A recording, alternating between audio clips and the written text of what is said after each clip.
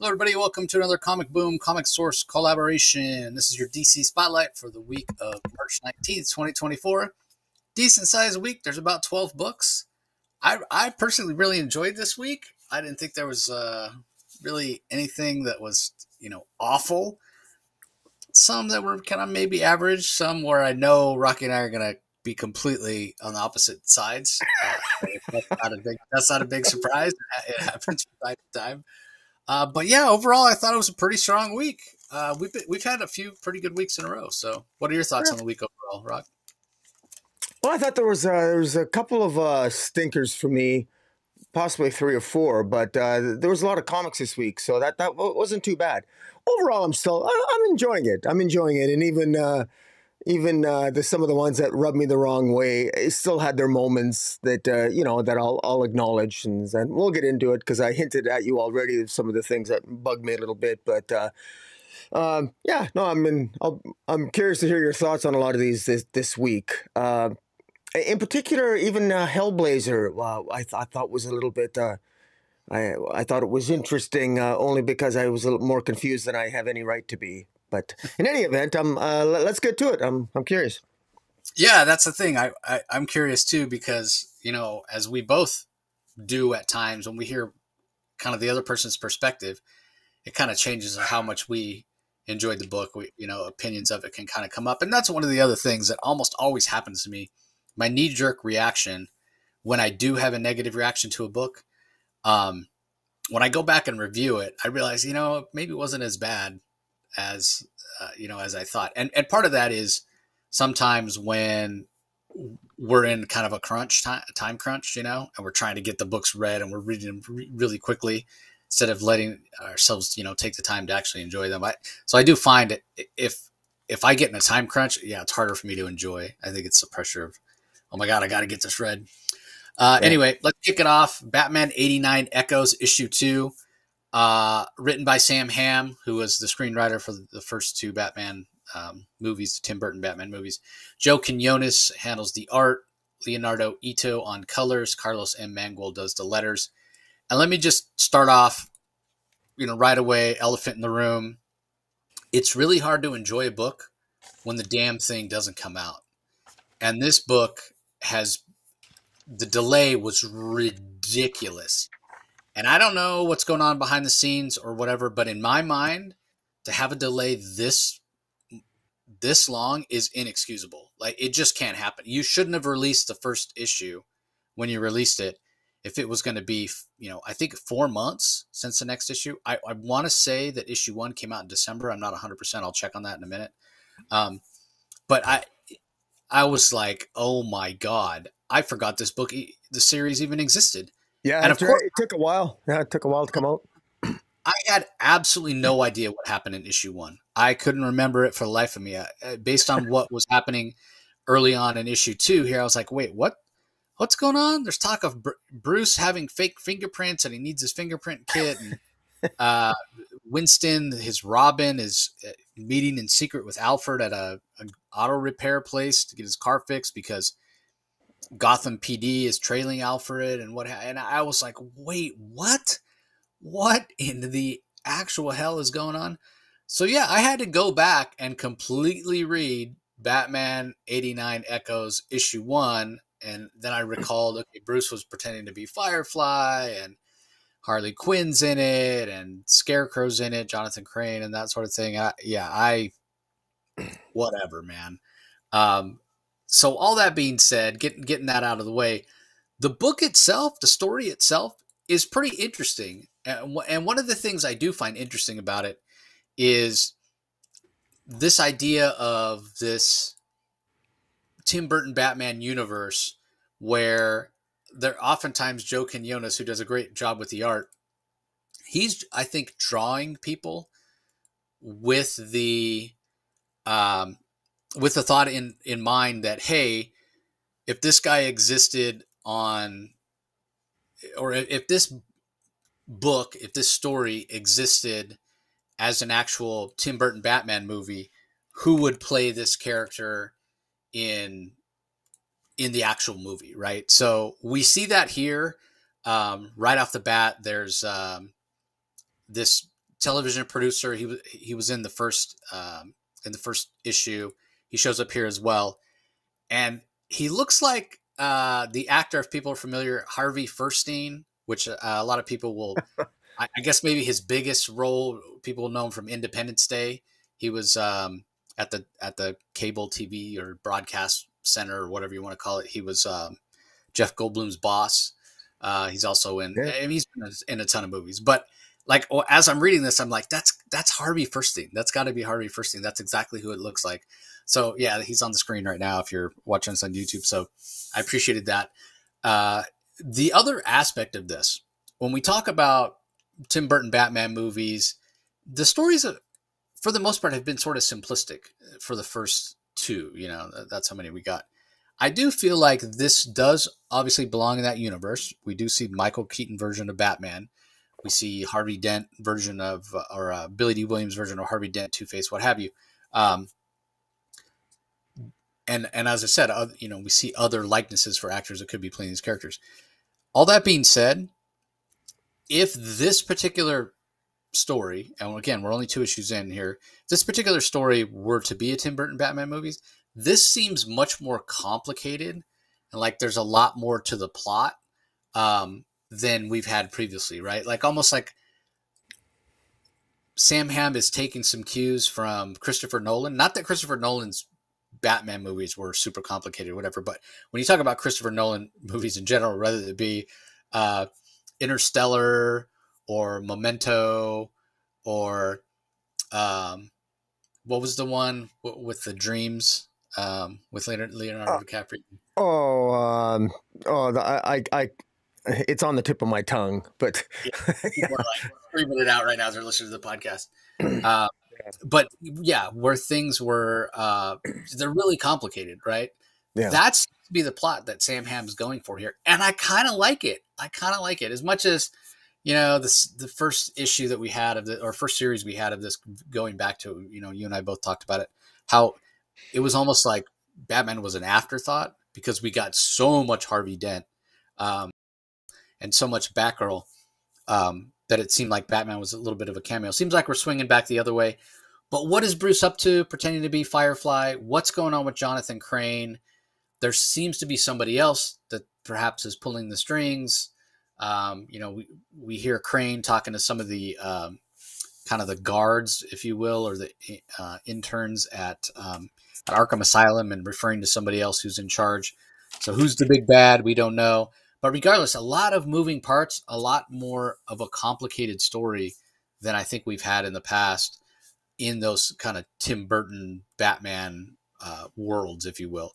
So we'll see how that all plays out.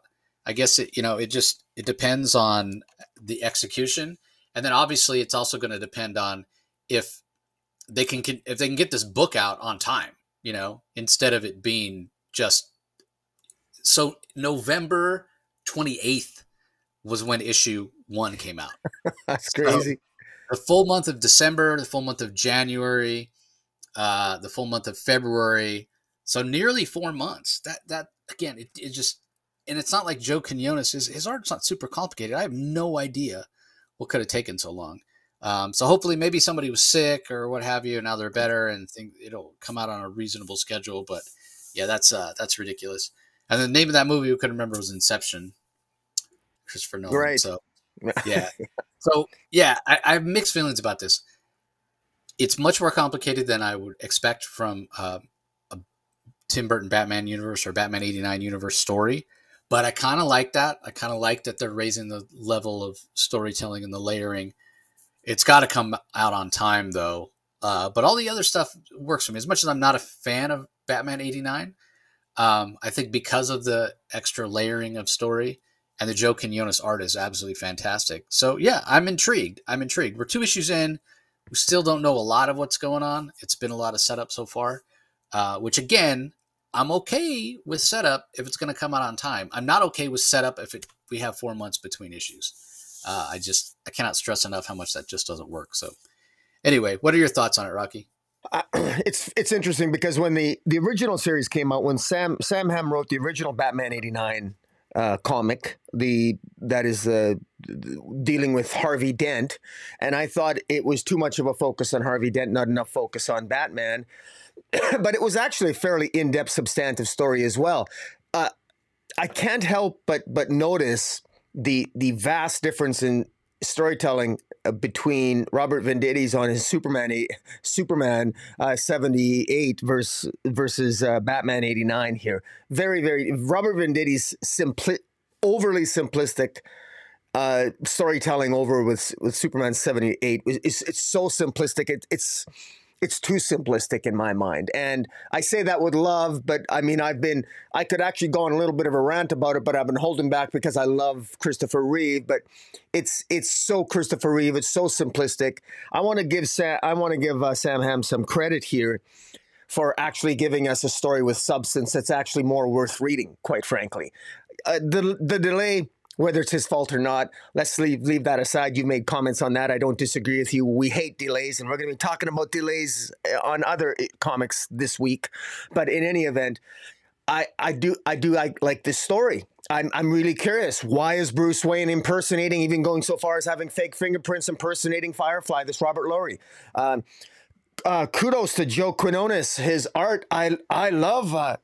Harleen Quinzel here, she's got a bigger rack than Power Girl. That's awesome. She looks amazing, sexy as hell. Her studio producer, Chuck, wants her to go visit Dr. Jonathan Crane because Jonathan Crane interviews Robert Lowry, who is the Firefly, but he knows, he seems to know that it's not really the Robert Lowry. So maybe he knows, but he doesn't know that it's Bruce Wayne, but he knows something is up.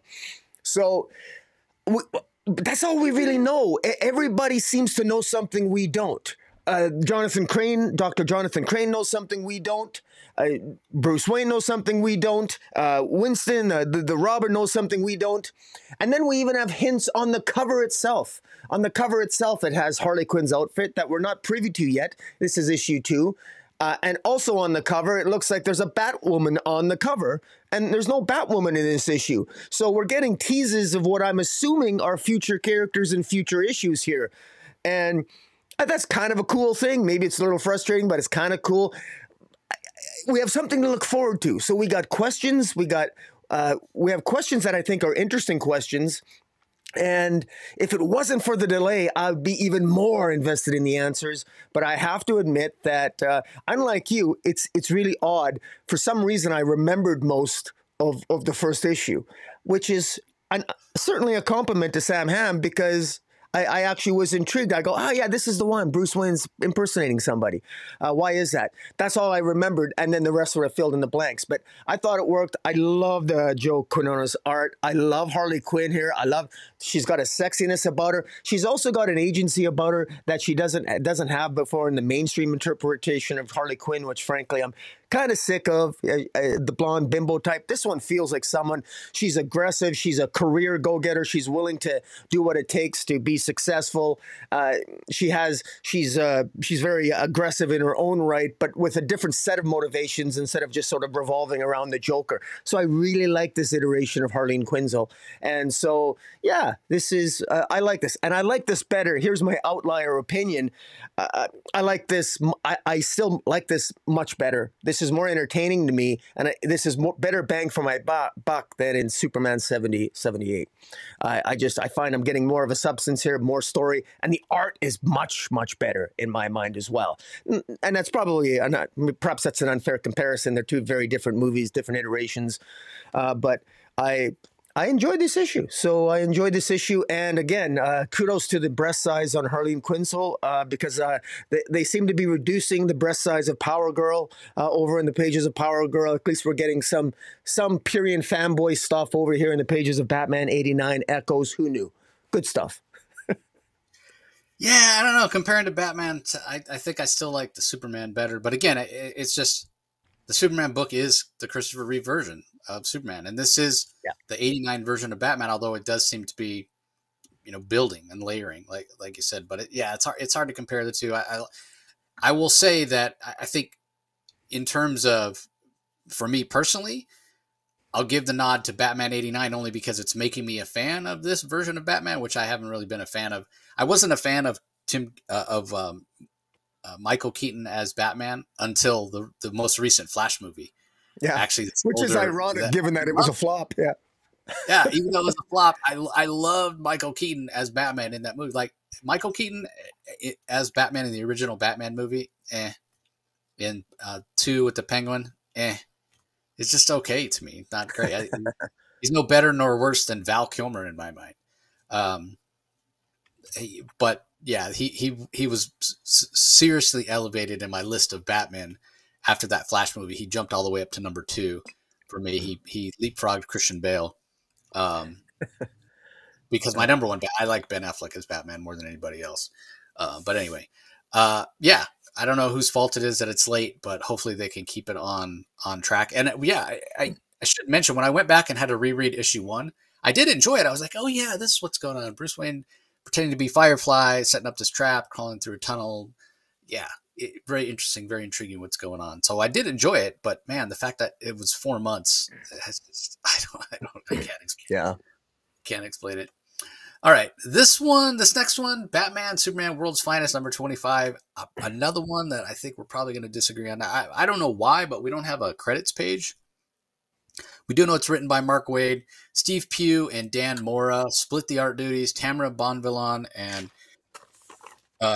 Adriana Lucas split the color duties. And then Steve Wands is on letters, I think.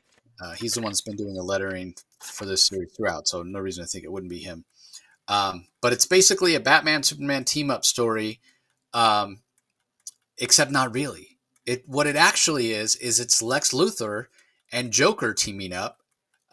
More than anything, Batman and Superman only show up really on the first couple pages, where they basically capture the Joker, who's trying to poison a bunch of people in Gotham City, and Batman and Superman take him out. They take him to Arkham Asylum, and lo and behold, who's waiting for him there in disguise but Lex Luthor, who has this piece of parchment that supposedly leads to some incredible treasure, which provides all sorts of power, what have you. But anybody who reads the map goes mad if you look at it for too long. So he thinks, well, what better person to help me than the Joker? He's already insane. So he gets the Joker to help him. They go in search of this treasure. They find it, but then things don't exactly go the way that Lex Luthor might want. He gets double-crossed by the Joker and ends up having to destroy the artifact that they find to keep it out of the Joker's hands, because he realizes the Joker's going to use it to do unspeakable things because the Joker's insane. So at the end of the day, it's Lex Luthor that he sort of patting himself on the back the way the story ends, because, you know, Superman gets all of this adoration for saving the world time and time again, but this time the world was saved by Lex Luthor. That's his opinion, right? Except for the fact that the world never would have been in danger by the Joker with this incredibly powerful artifact, almost like a wish machine, if you will. It's in the shape of a heart. It's like a red crystal, giant, about the size of maybe a basketball or what have you. Yeah, the world never would have been in danger in the first place, Lex Luthor, if he hadn't gone looking for this artifact, which obviously was not meant to be found based on the map that drove people crazy. So it is your fault the world was in danger in the first place. So don't think we're going to give you any credit for saving the world. So anyway, again, it's a Joker and Lex Luthor story. There's not much more I can say about it. Was it enjoyable? It was okay. When I pick up World's Finest, I'd rather be reading about Batman and Superman.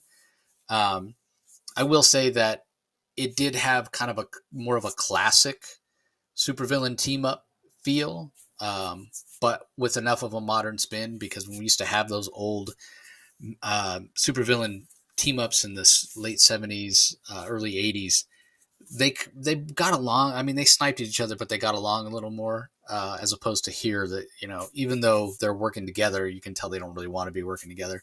So that gives a little more of a modern feel. That's more of a modern characteristic of these sort of villains, where they only want to work alone, or they have to be the alpha, if you will. The only people they work with are henchmen, underlings, what have you. The art, I thought the art was okay. I mean, individually, the Dan Moore art's fantastic. Individually, Steve Pugh art is fantastic, but they're different styles, so it's a bit disparate at times. Maybe the coolest thing about this particular issue is the fact that there is a variant cover that has William Shatner on it. So I know a lot of people were looking forward to that. Interesting what World's Finest have been doing. We had a Jerry Seinfeld cover not too long ago. Now we're getting William Shatner. I don't know why we're getting these celebrity covers, but people seem to really respond to them. In fact, last week, my LCS, somebody was saying, hey, is that William Shatner World's Finest cover out yet? I really got to get my hands on that. So anything to get people excited about picking up their books, I guess. So anyway, I just thought this was okay. One and done. It is the 25th issue. It's oversized. It's like 30 pages. But yeah, it's nothing memorable here. Just an okay story in my mind. Again, maybe if it wasn't the Joker and Luthor teaming up with somebody else, or maybe if it had something that I felt was more long-lasting consequences, I might have enjoyed it more. But yeah, for me, this was just okay, just average. What do you think of it, Rocky? It's classic Mark Waid. He understands how to write Silver Age tales with modern day sensibilities and to tell it in a concise manner. And that's exactly what this is. I remember back in the day when I was like 12, 13 years old, reading back issues of Superman Family and reading self-contained stories. This would be exactly the type of story that I would read. It would tell you something about the characters, like just we learn something about Lex Luthor here. We learn what Lex Luthor is about. We learn what the Joker is about. We learn what that Lex Luthor underestimates the Joker, underestimates his insanity. We learn that Lex Luthor is really intelligent. We also learn that they're looking for the heart of Eternium, which is a shard which is basically the heart of Eternium was made from a wall in the Rock of Eternity. And on the path getting there, with the map that the Joker is reading, we go through. You go through the seven deadly sins, and all. You get reminiscent of like Billy Batson, and you're going through. They seem to go through rooms that show a lot of the scenes that you'd see in Shazam, and. And I thought it was hilarious. One of the funniest lines I thought were they're in the rooms with the 7 deadly enemies of man: pride, envy, greed, hatred, selfishness, laziness, and injustice. And they're sitting there, and Joker looks over and then looks at Luthor and says, "Look, it's your to-do list." And I don't know why, but I thought it was funny. I just thought Mark Waid has a way of sort of encapsulating these characters in a way that just this was a fun read. This was a fun read, and what I find pleasantly surprising, and I want to throw in that Jonah Hex shows up, and I love Jonah Hex, and because they're checking out different dimensions before in trying to find, because Joker's misreading the map and he's opening up the wrong doors, et cetera, et cetera. But great to see Jonah Hex. But to go on my point, what I love about this series is that it continues to slowly increase in sales. At least now it's holding steady. And this was a series that nobody was expecting a lot from, quite frankly. And a lot of people who even didn't want to like World's Finest were 25 issues in. And because there's a lot of people out there that Mark Waid is a divisive figure to them. And I always like Mark Waid. I really don't care what he is on social media. But, despite the divisiveness, I love it when a writer can just focus on telling good stories and the fans will show up, notwithstanding the nonsense and all the other noise surrounding social media and a particular writer's past. And I just love it. Also, Steve Pugh, is it Pugh or Pug? I think it's Pugh. I think Pugh, that G yeah. are silent. Yeah, Steve Pugh. Steve Pugh. I love his art. I think Dan Moore is also credited, but I think it's mostly Steve Pugh art is what I can see. But I just thought the art was great. So really, this was a really great story, and it's so nice to have a comic book. I used to always bitch, whine, and complain about not enough one-shots. This is a one-shot, and this is a really good read. And, and just a quick comment, a lot of the longtime readers like yourself and my like you and me, sometimes we get caught in this trap. I got to remind myself that for every comic book, not everyone reads comic books as regularly as we do. And and a lot of people perceive comics as being a little bit impenetrable. And while most of the time, statistically, if you were to pick up a random big 2 comic book, you're going to pick up a comic that's probably in the middle of a 6-issue arc. And that's very disconcerting, and that doesn't pull. I think that's not always a good thing.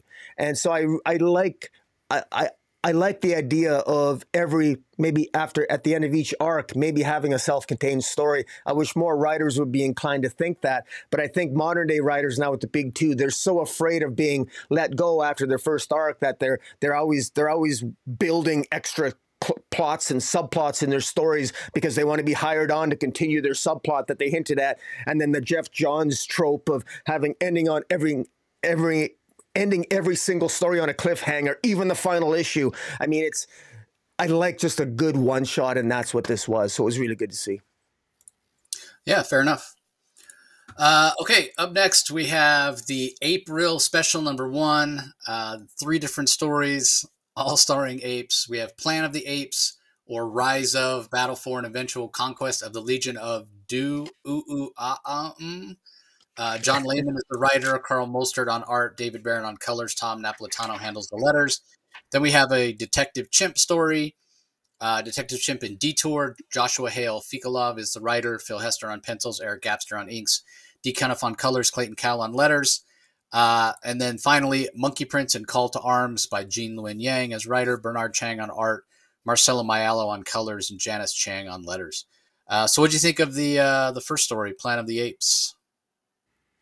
I had a lot of fun with this. I enjoyed this. I went in completely biased. I got to be honest. I went in biased to not like this. I really did.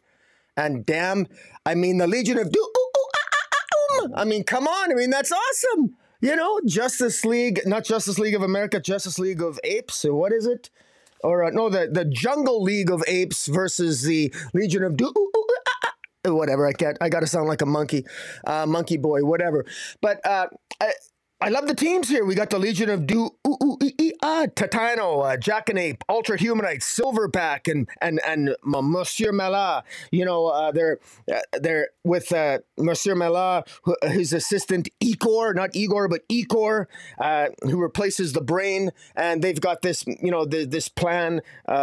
They got this plan to basically take over the city of Bloodhaven, and they end up through the story. Which I thought it was very well put together. And again, a fun, self-contained story where we got Gleek from the Wonder Twins. I mean, Gleek, my God, I never thought I'd see Gleek from the Wonder Twins. Gleek from the Wonder Twins, Beppo, Beppo the Super Monkey, Bobo the Detective Chimp, Monkey Prince, and Sam Simeon. He's not a private dick. He is a primate dick. So a primate detective, not a private detective. There's all kinds of jokes here, wordplay, and even with when the Monkey Prince shows up, he's missing an arm. That's because Gorilla Grodd ripped off Monkey Prince's arm and beat him to unconsciousness with it. And of course, for those who don't know, Monkey Prince is somebody that can separate his limbs and sort of telekinetically control his limbs and put them back together again. And that leads to all sorts of bad jokes about, let's have an armistice, or, look, I need to arm myself and all this other jazz. So there's some kind of terrible yet kind of funny yet ridiculous comic book humor here. And it's, I get it. And kudos to the letterer.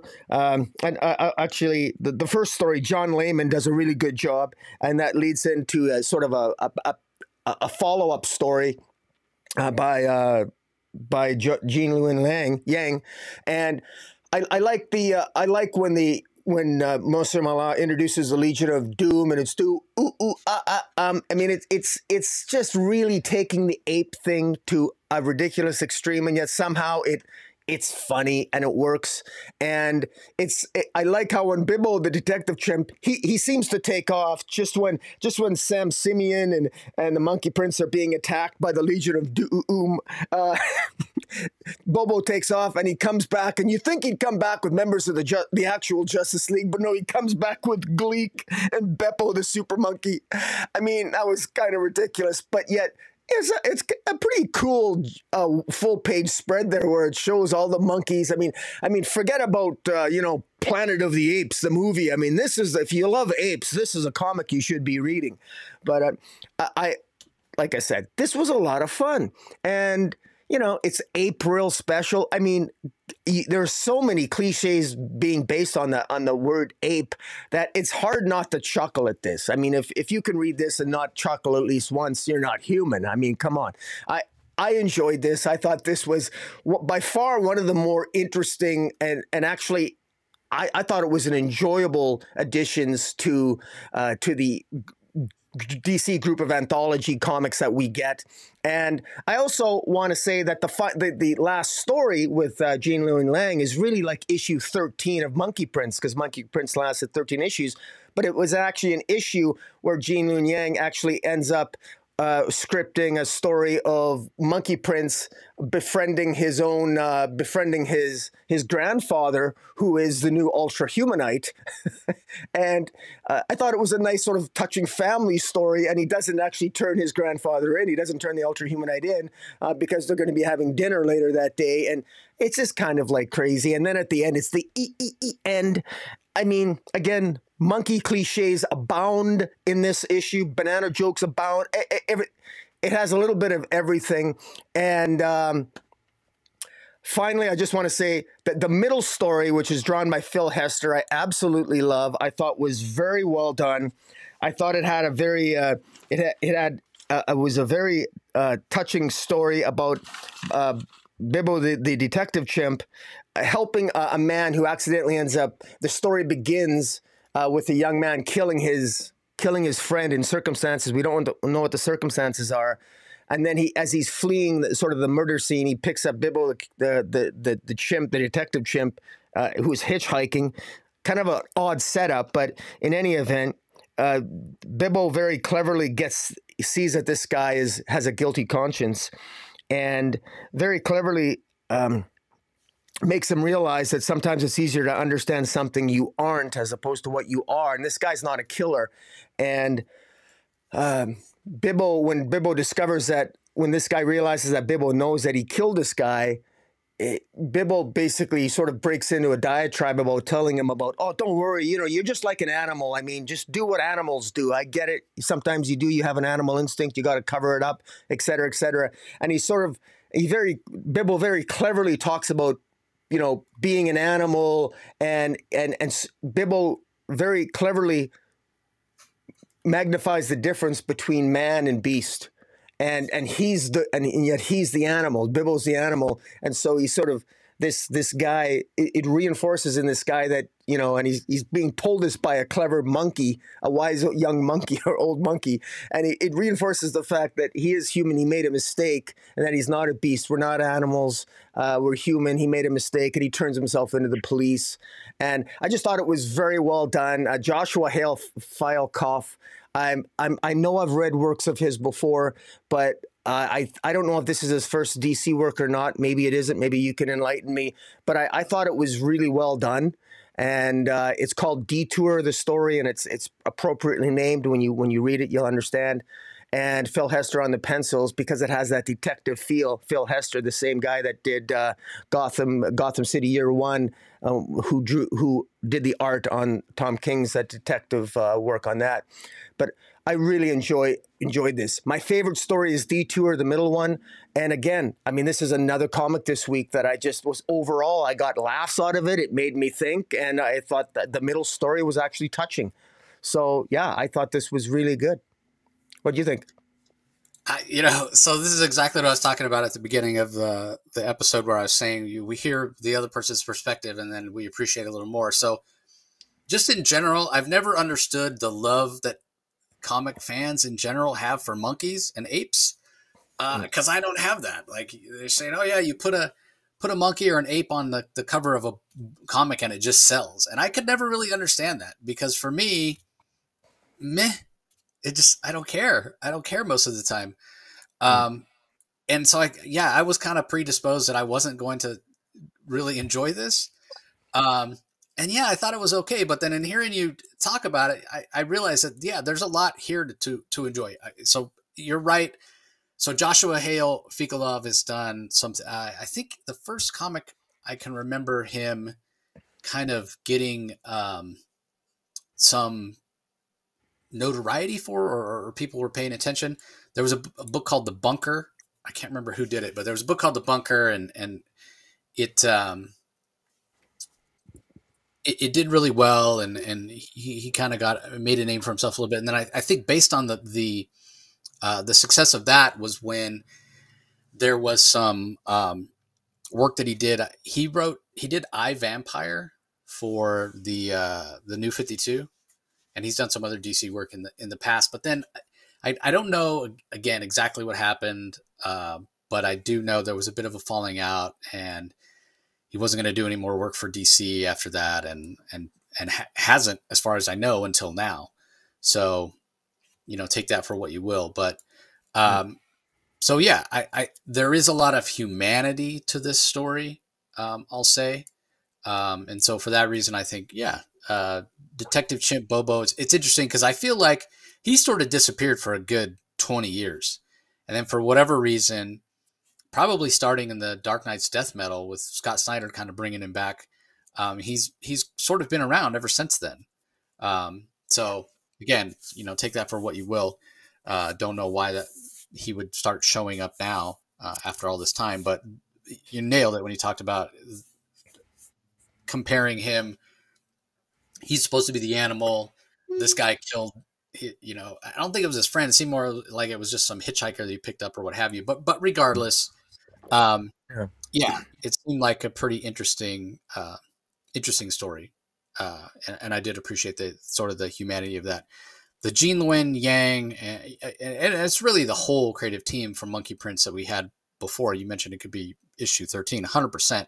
But it also ties into that first story because we know Marcus got his arm ripped off, and that layman's idea in the first story, it's so brilliant, right? Like the whole idea of a monkey's paw, where you make a wish, but things don't go the way that you think it will, right? Like I wish for $1 million and you get 1 million deer, right? Because you were specific. And we see that in there when Igor is making the wishes, he's being very specific. I mean this, not that. And, he's tossing the monkey arms into the little pit there. So that works brilliantly as well. So the first story and the last story sort of tie in together, and I appreciated that. But while I was reading it, I was just so aware while I was reading the first story that I was reading stories about monkeys and apes and what have you. And I sort of just don't care about these characters. But at the end of the day, it is fun. It is fun to have this sort of stuff. And yeah, there are a lot of monkey gags, monkey puns, like you mentioned.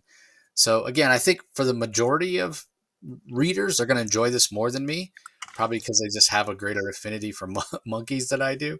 And that's perfectly fine. But for me, this was okay. I thought the art by Mostert in the first story was fantastic. I thought the art in the second story, where we're getting Phil Hester.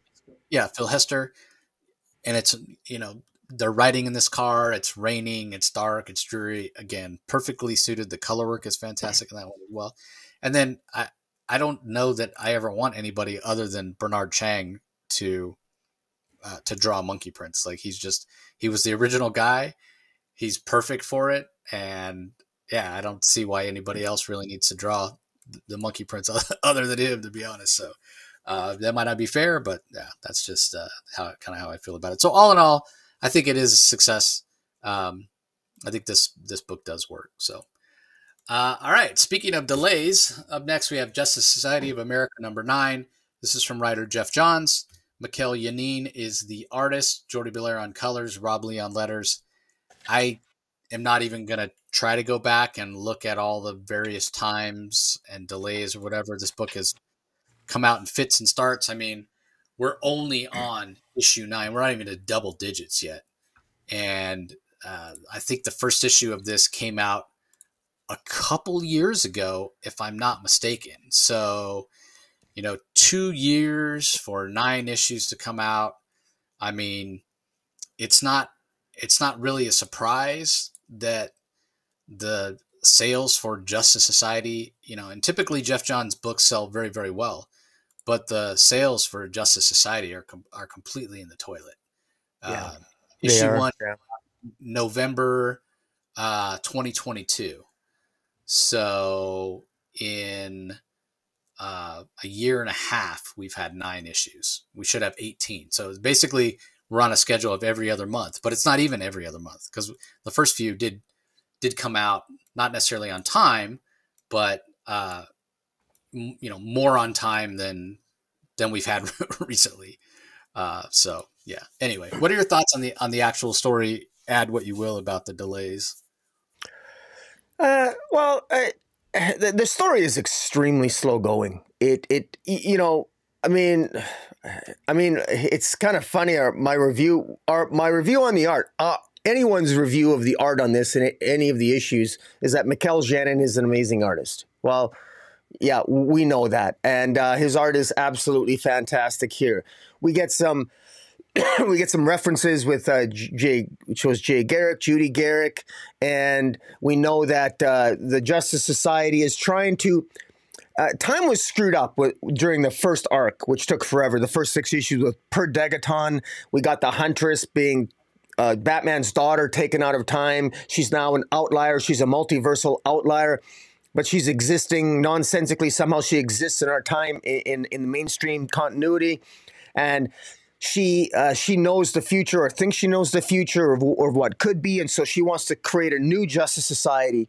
And ultimately what's happening here is that they continue to go on a recruitment drive, and they're going to try to recruit Icicle, a.k.a. Cameron Mahunt, and they're trying to recruit the Red Lantern, Ruby Sequoia, and also Michael Maine, the Harlequin's son. And that's really all this issue is them continuing to do that. Particularly, there's a lot of focus on recruiting Harlequin's son.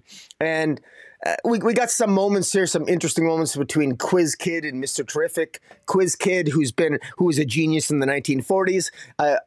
He's such a genius. It took him only a couple weeks or months, or whatever the timeline is in the story. It's probably shorter than the timeline is that we've taken to get to issue 9.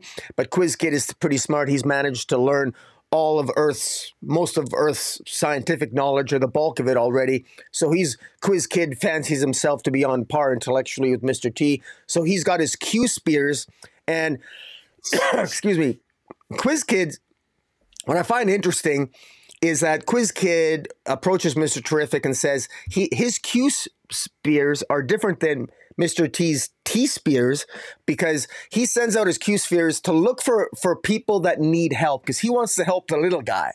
More than just what the superheroes are dealing with, the big stuff. He wants to help the small person on the grounds, because it's almost like Quiz Kid is bringing 1940s post-war sensibilities. It's about helping, it's about helping the little guy. It's about, that's what this is all about. And so he's bringing that, and he wants to move toward that, and he talks a little bit about his dad, his sidekick, and he talks about the past. Okay, and then we switch ahead, and it shows Harlequin's son, who is going after, is treating a wife beater, a domestic abuser, who he previously tattooed this abuser's face with Harlequin symbols, but this abuser went back to his wife and beat his wife again, even though he was told not to, and seems a little bit kind of forced, or convenient. And so Harlequin wants to teach him a lesson, so throws him off a building. But then this is such a big deal that the entire, Stargirl shows up, Power Girl, Hawkman, and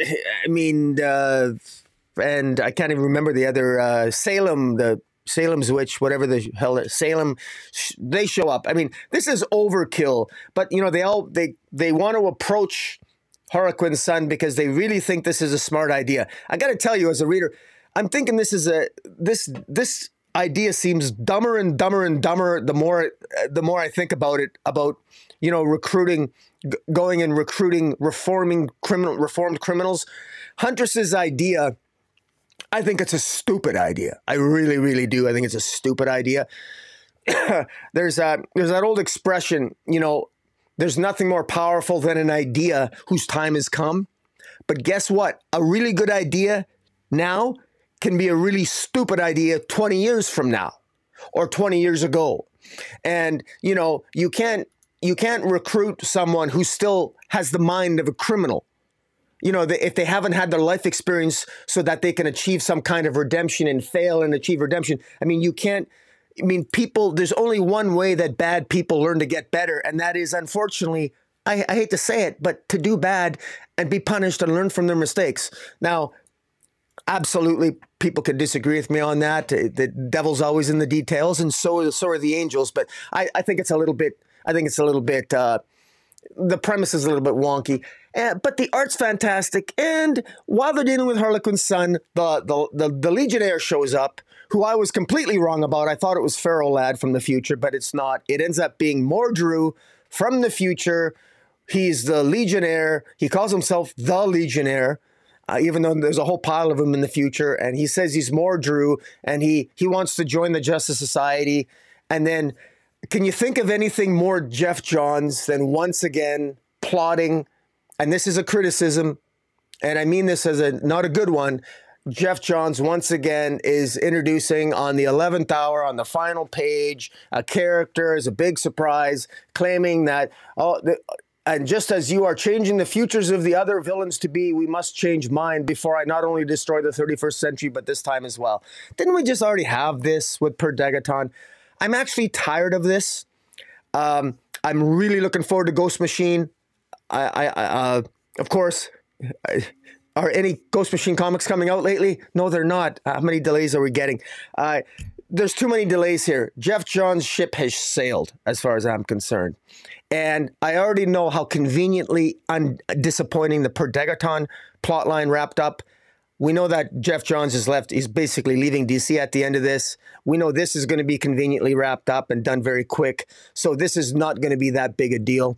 And if it is, it's going to have to be another writer that finishes it, in which case it's not going to be any good anyway. But even if it is Geoff Johns, it's going to be wrapped up all too conveniently. So all in all, beautifully crafted story. It flows well. It reads well. And it, unfortunately, from what I know of Geoff Johns and from all the delays, this is something that I can't bring myself to get excited about, despite the fact that there's ample reason why I probably should be excited about it, but I'm not. And I fault DC for that, for the delays, or I don't know, whatever the problem is, but I'm just frustrated with it. And my frustration has overridden my enjoyment of the story. And I'm admitting that, but that's just the God's honest truth. Harsh truth. But what do you think? Well, first of all, let me throw out there have been 0 delays with Ghost Machine so far. Are there any Ghost Machine books coming out currently? No, but soon, and there have been no delays yet. Their release dates in April. They start in April then, right? They start in April, yeah. Okay, so, good. As far as I know, so I just want to put that out there. I don't want to disparage anybody. Apologies to Ghost Machine. Then I apologize. My foot was in my mouth. I hope it stays that way. Yeah. However, when it comes to this story, there have been nothing but delays and delays upon delays upon delays. So, what to say about the story? Can I just say that I don't really care? I don't really care about this story anymore. Because there have been that many delays that I've stopped caring. I don't know what else to say. It's kind of a sad state of affairs that I don't care anymore, but that's a simple truth. I don't care anymore. Like there've been so many delays that I just, yeah, I mean, you're 100% right about this Mordru character. Yeah, interesting. He is an out and out bad guy when it comes to, a Legionnaire and things that he's done in the past, against them and what have you. But I'm supposed to care, but I don't. I just don't. This thing has been just delayed too long. You talk about it being slowly paced. Is it slowly paced? I can't even tell anymore because the book is out so slowly. Like if I were to sit there and reread all 9 issues, I think I could read all 9 issues pretty quickly, actually, which would then, indicate to me that it's actually relatively quick paced. But who can tell? Is the art gorgeous? Yeah, the art has been gorgeous in this book throughout. Yeah, especially those early issues where we had different timelines going on, with the Golden Age stuff drawn by Jerry Ordway, and then I think we had 3 artists, if I'm not mistaken. I know Jerry Ordway was doing kind of the Golden Age stuff, and Mikel Janin was doing the modern day, and then I think we had somebody else that was doing the future stuff. But yeah, the book that's never been a problem. The art in this book has been fantastic. And I get your point about, well, we just had this whole time travel thing with Per Degaton and not really, wanting it to be that. And I sort of get that because, I mean, you're not wrong. But on the other hand, what I think about is, when you think about the Justice Society as a concept and the fact that they're set in modern time, I mean, it's already sort of a time travel book or a book that messes with time, just based on the fact that the Justice Society is a team, from way back when you stop and think about it. So, if that's the case, they're a team from way back when, like how would they even truly, exist in this time and that sort of thing. And so I always find that to be sort of interesting. And so if you're going to have a Justice Society book, maybe that's the perfect kind of book to say, yeah, this is a book where we're going to just deal with constant time travel or, constant situations where we're jumping around through time, doing this, that, or the other. And I'm totally okay with that. I'm totally fine with that. But it doesn't matter what you do. You can't have that work if the book never fucking comes out. Especially because when you start dealing with time travel stuff, those are stories that are sort of inherently complicated, which means you need what's going on. You need the events in the story to be sort of fresh in the reader's mind so you can keep track of what's going on. And if the book if the book never comes out on time, or there's, massive delays between, this issue, that issue, what have you, who can keep track? Who can keep score? I certainly can't. So, if I can't, and I'm a giant DC fan and I can't remember what's going on, then I don't know how anybody else can. So I'm really excited for the Ghost Machine stuff as well. And I think that's great that that's where Geoff Johns is focusing his attention, probably where he needs to focus his attention, because I don't know, maybe just he wants more of a cut of the pie, which is completely valid. Why are you giving away your best ideas to somebody else? But hopefully, and this is why Geoff has signed everybody to Ghost Machine exclusively, so they're not doing covers for somebody else. They're not working on something else. They're only focusing on their own stuff, and books can come out on time. And hopefully that's what we're going to get with Ghost Machine. So yeah, we'll have to wait and see, but I'm over. I don't even know how many more issues of Justice Society are going to come out. They have issue 10 and 11 solicited, and so I think they're probably going to try to get to 12 so they can get 2 full trades. But honestly, at this point, just let it die. Just let it die. Who cares? It's going to take another 6 months for those 2 last issues to come out. They will come out eventually because, there's probably a contract for Geoff Johns and Gary Frank, but they're working on their Ghost Machine stuff. They're prioritizing that. So they'll get to this when they get to it. And yes, they'll fulfill their contract, but they should have just killed it after issue 6. They should have just been like, all right, it's done. Or here's a crazy idea. Here's a wild and crazy idea. Let it continue, but it doesn't have to be Geoff Johns and whoever, Gary Frank or Mikel Janin or whomever. Give it to Jeremy Adams to write. Jeremy worked with Geoff Johns on the Flashpoint Beyond, as well as the Lost Girls or Lost Children. Children's story. Like he's familiar with what he's doing. The Jay Garrick story. Jay Garrick's in this. Like give Justice Society to Jeremy Adams. You want it to come out on time, and get a decent artist. And hey, continue if you want to continue. Otherwise, just let it die. Because having it come out in these fits and starts, like I'd rather it not come out at all. Because it's so disjointed and so. And yeah, you're right. I mean, mentioning these cliffhangers at the last minute. So this is issue 9. So we have 10, 11, 12, 3 more. This feels like it's building to something big, but we know it's not because we know Geoff Johns has already left. Yeah. Could you actually like imagine a worthy story of this moment, this Mordru showing up as the Legionnaire? Could you actually imagine a story that's worthy of that moment being wrapped up in 3 more issues? We're still on the build-up. We're still on the build-up.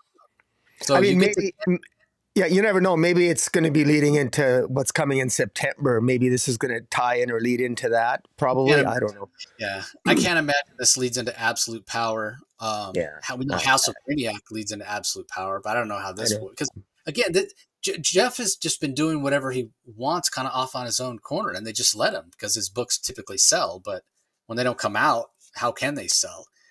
And the perfect example of that is Power Girl in this series. Power Girl in this series, who's Karen Starr, who's the old school traditional Power Girl, not any relation or resemblance to the Power Girl we're getting Paige, whatever her name is, in Leah Williams' series. Like, this is not the same character. It's not close. So there's no way this ties in with with anything else. Geoff is off doing his own thing, not even talking to Williamson or anybody else. And I'm sure at the end of the day, DC is just like, just turn in the scripts so we can be done with it. But again, yeah, give it. You want it to tie in. You want it to be a good selling book. You want it to be high quality. Give it. I'm telling you, man, give it to Jeremy Adams. He will kill himself on this book. Give him a decent artist. And yeah, that would be my advice to DC at this point. All right. Speaking of new artists, up next we have Titans #9. Unfortunately, Nicholas Scott has left the book. Regular series artist is now Lucas Meyer. So he handles the art duties on this book. This issue written by Tom Taylor. Adriano Lucas is on the colors. Wes Abbott is on the letters. Somewhat of a bridge issue. It is nice to see the quintessence show up right off the bat, first page here, and the fact that they're all labeled. I appreciate it. This definitely feels like it leads into absolute power, especially because we know in absolute power, Amanda Waller is going to find a way to steal all the metahumans' powers, not just heroes, but also villains. It seems like this is the start of that because she makes a deal with Trigon here, which when she stands up to Trigon and gets him to back down, it feels so forced and so fake. You're Trigon, for God's sakes. Why don't you just snap your fingers and incinerate her? Just be done with her. Like, she's like, oh, you think I don't have a failsafe? No, you don't have a failsafe. He's Trigon. He's got all this power.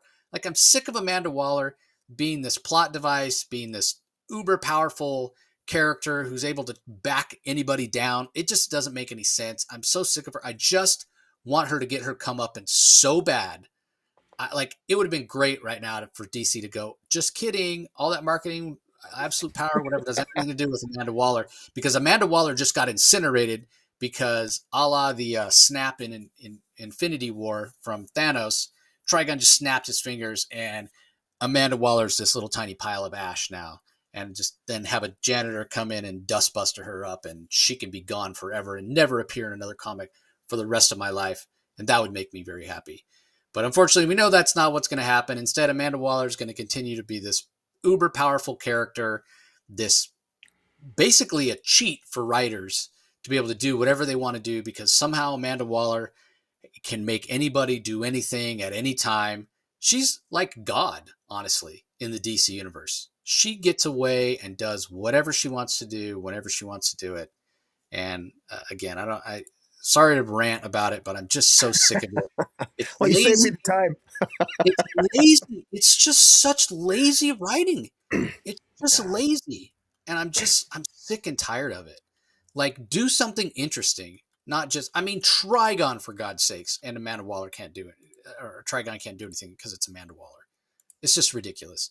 As far as the whole explanation that's given for why none of the Titans are suspicious about how wildly out of character Raven is acting, I suppose I have to take my own advice and say, well, this is what they're telling us is true, so I have to say this is what's happening. But again, it just feels super forced. She's going in there and manipulating the mind. Donna Troy, very strong willpower. Dick Grayson, very strong willpower. They've been trained by people like Martian Manhunter about having their minds messed with, and yet here's what's happening.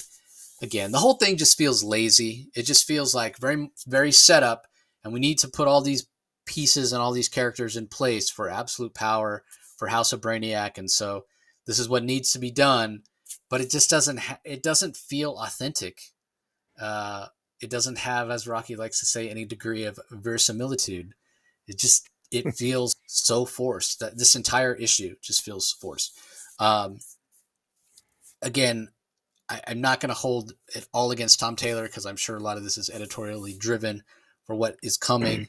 So he's not really getting to tell the story he wants to tell, because it seems like the story he wants to tell is sort of a redemption arc for Gar, who's really struggling with the way he's perceived after the events of Beast World, and rightly so.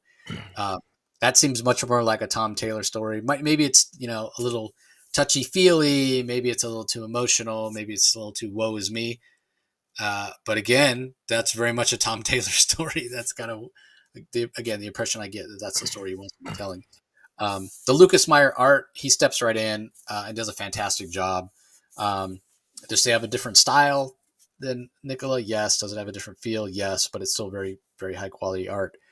And we do get a little bit of humor, a little bit of kind of a lighter comedic moment with Peacemaker, which is kind of funny. So anyway, yeah, this was a little bit of a down issue for me. But again, I can't hold it against Taylor. I think he's being forced down this path based on what we're getting in Absolute Power, and just I mean, I sound like a broken record here talking about how sick I am of Amanda Waller, but she shows up in every goddamn DC title, whether it's Superman, Titans, Wonder Woman, Justice, or not Justice Society, but Nightwing, like everything. She shows up in everything, and I'm just done. I'm just done with it at this point. So, anyway, what are your thoughts on this issue? Well, I'm going to push the stop, and then I'm going to rewind, and I'm going to push play and say everything you just said, but it's going to be my voice. That's what I'll do. Well, if I had the AI tech, that's what I'd do. So, I mean, I pretty much agree with most of what you said. Now, but I will try to, because you've already done that, and just to play, maybe try to be a little bit of trying to look at the silver lining here. I kind of like the idea, Trigon's kind of a jerk, but Trigon has a son, and he's got his daughter, and of course the dark side, Raven is one of them, and of course there's the dark side of his daughter, and he wants to make sure that she's on game, that he's still basically, that his machinations are still in play, and that. So that's why he goes to Amanda Waller, because he wants to have that discussion and make sure that his daughter's, because he's got some concerns about her, because he's a little concerned that maybe she's getting too close, like why she hasn't made a move yet, why she hasn't destroyed the Titans yet. Well, I mean, it seems as if the dark side of Raven, I don't know why she hasn't attacked yet. She seems to display some, is she going to, will she or won't she? She seems to care for Gar, except in this issue, she approaches Gar, and she gets a little frustrated with Gar once again, trying to get his full mental faculties back from the fallout of Beast World, and so she manipulates. She doesn't mind wipe Gar, but she kind of emotionally mind wipes him, takes away the emotional pain that Gar is feeling. And that's seen by Raven, who's still trapped in the mind of her darker half. Is how can you do that? How can you do that? And this explanation as to why nobody knows what's really going on, and she's utilizing all her power so that even Nightwing, who has suspected numerous times already, I mean, which I sort of like that Tom Taylor, knowing Nightwing's pretty smart. Nightwing he's had to have his mind manipulated more than once by the dark half just to so it gets him off the scent. But I do feel that this is really, really dragging on. It feels like we need to have another 4 or 5 months of fodder, of dragging this out till we get to the end, dragging this out. And we already know what the reason is. It's going to be because this darker evil half is just having mixed feelings about it until suddenly they won't. And again, Amanda Waller, and I'm just going to add to your comments with Amanda Waller that, Amanda Waller, she stands up to Trigon, but, and I can only guess that maybe Trigon, when he stares at Amanda Waller, he must suspect that she has some degree of power, because it's not in Trigon's character not to test the waters. Trigon, normally I would expect Trigon to literally attack, to try to attack Amanda Waller. I mean, she's bluffing. Amanda Waller has bluffed more than any poker player in the world. And people think that she's got something to back it up. she can bluff with Trigon. You can't kill Trigon. So I'm surprised Trigon never maybe tried to, hit her or just, give her a bitch slap or something like that, because that's all it would have taken. He doesn't have a brain bomb in his head. It almost makes me wonder, what's the point of putting bombs in the brains of all the members of the Suicide Squad if they're just terrified of Amanda Waller anyway? This is Trigon, for God's sakes. And he doesn't even have a bomb in his head, and he's taking this sort of crap from her. But then, does Trigon know that Amanda Waller, we readers know from solicitations that Amanda Waller's working with Failsafe and Brainiac. That hasn't been revealed yet, but that's in the solicitations. So maybe Trigon knows that more is at play. We don't know, but this long drawn out setup is what I find disappointing with it, is that we're really not getting the type of hints that make reading this stuff fun. We should be getting far more hints in these comics as to what's the larger play here, like leading up to a big event. And we're not really getting that. We're getting the same old tropes again and again and again, and all through Amanda Waller. And we're not getting enough justification for why people are so fearful of this woman, beyond the fact that she just knows things because she knows things, and same old frustration. But all in all, this was okay. But I gotta say, this is a miss for me. This is a miss for me, and this is boring. It still remains boring to me. I just want to get this over with. I actually want to get absolute power. Seems kind of cool, but I want to get to absolute power. But I'm interested in absolute power, not because of Amanda Waller. It's because I want to see Failsafe and Brainiac, which I think is cool. The least interesting character is Amanda Waller, the one I don't enjoy reading about, and yet she seems to be the centerpiece leading into the big event. That's an editorial misstep. It is a significant narrative misstep in my mind. It's you should be focusing on Brainiac. We're getting House of Brainiac. We're getting House of Brainiac coming up, and hopefully that'll be pretty cool, and that's going to lead into absolute power as well. So there's that, and hopefully Failsafe start asking on Batman. That's going to be leading in it as well, so we can move off of this Amanda Waller focus, because it's just not working for me. Yeah, I'm excited for absolute power. Again, not because of Amanda Waller, much like yourself, but for what, maybe it's Amanda Waller and it's finally the quiet part out loud, right? Where everybody realizes that she's just a scumbag piece of garbage. She's an out and out villain, and they can see her as that, and she can be defeated and get her off the table. They'll never keep her. They've invested so much, and I don't understand why. Because she's not an interesting character. She's become a two-dimensional plot device, as I said, at best now.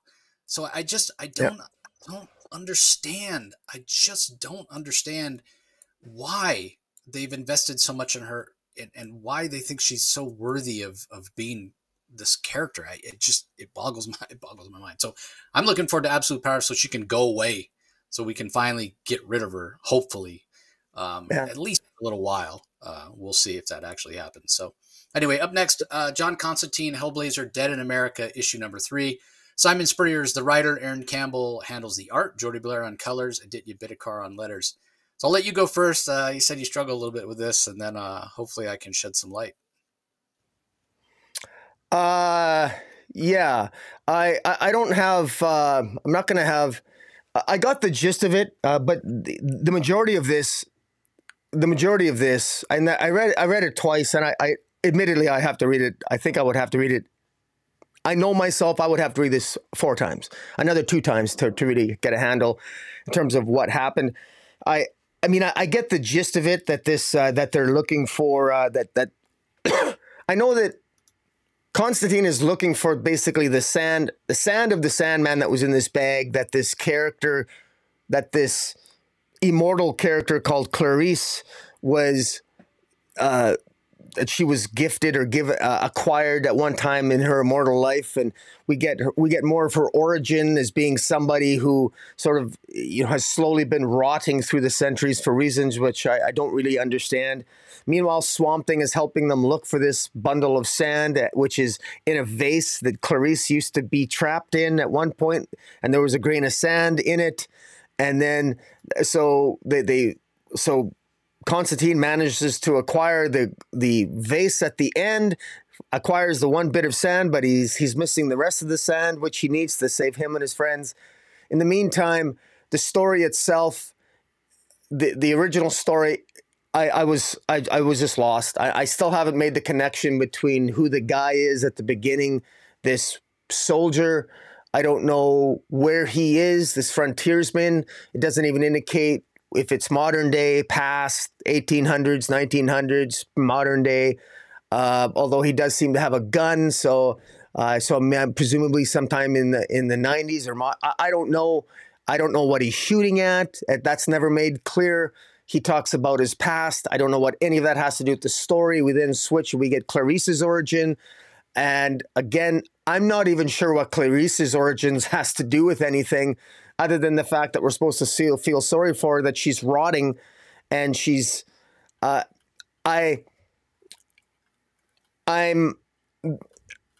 cry out. I'm at the same point I am with Spurrier when he's on his Flash in this issue, straight up. I wanted one of the characters, I wanted Constantine or one of the other two to basically say, could one of you guys clue me in as to why we're in the middle of this field? What is Swamp Thing looking for? Why is he looking for it? Why are we here? Something, because there's so much wordiness. There's a lot of verbosity here, and there's some scenes I have absolutely no idea who the character is. Like, I'm on one now. I have no idea why this page exists. You could have taken this page out and I wouldn't even have known it was missing a page. I straight up, so I would have to read this another 2 or 3 times. Well, at least another 2 times to figure out what exactly has gone on. But I know that there's probably a story here, but I missed the gist of it, and it's too bad because I think Spurrier,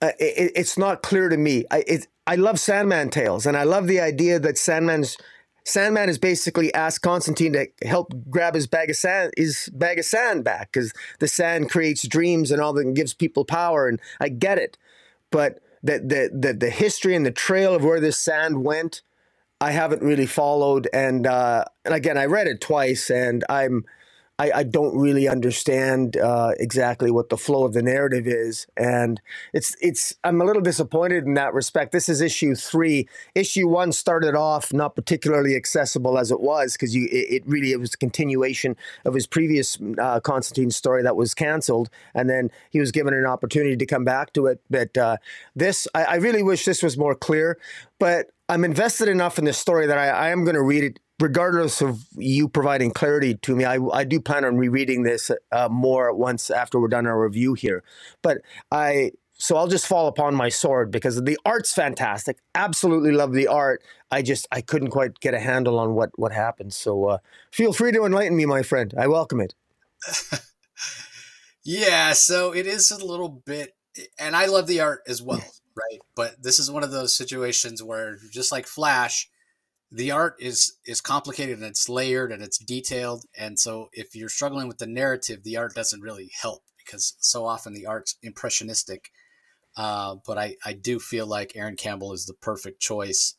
I thought the colors were just fantastic to kind of set the mood and the tone. And you're right, there is a lot of verbosity here as well, which again, we sort of expect from Spurrier.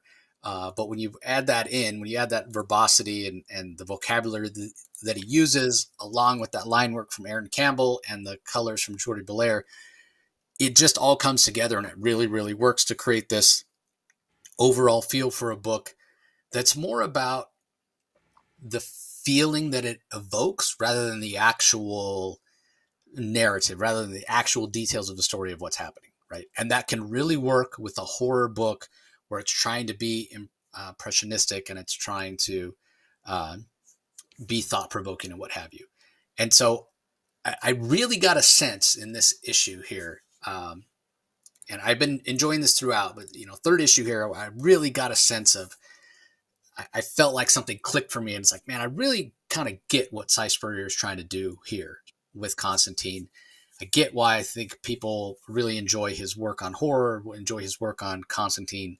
And I sort of get what he's trying to do with Flash by having that click for me here and understanding that it might not always be about the exact vocabulary that are in these very verbose expositional, dialogue, diatribes or what have you that he puts on there.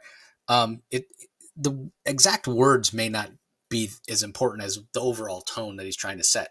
The thing is, when you do that on Flash, and I think that is similar to what he's trying to bring to Flash, when you do that on Flash, I just don't think it works. I don't think it works because of who Flash is as a character, and just because it's a superhero book. Maybe I should say that first, because it's a superhero book, and I don't think people are expecting that.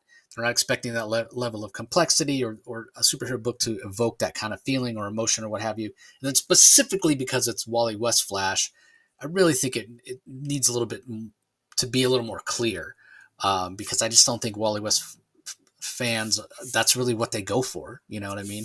So, yeah, I just don't think it works on Flash, but I think it works brilliantly here. So I get that maybe a little bit confusing for you, and I can understand why or what have you, but that sort of doesn't matter in a lot of ways what exactly is going on. As long as you sort of get the gist of the story, I think it can be entertaining because it's evoking that feel. But I can explain exactly, because I understood everything that went on, except there is one story beat at the end that you sort of have to read into. And I'm a little, I wish you had understood it better, because I was curious. I was very curious to get your take on that story, because I was like, man, maybe Rocky will pick up on what I missed or what have you. So sorry, man. I will also agree that I think if Cy Spurrier had put some timestamps in here, that would have been a little bit better. So when the story starts off, we've got this guy that really fashions himself as an American hero, right? This frontiersman, and he's cradling his weapon, and he's basically sitting on the border of the United States and Mexico. But this is in the past. It's in the past, at least a few months, I would say, but maybe years.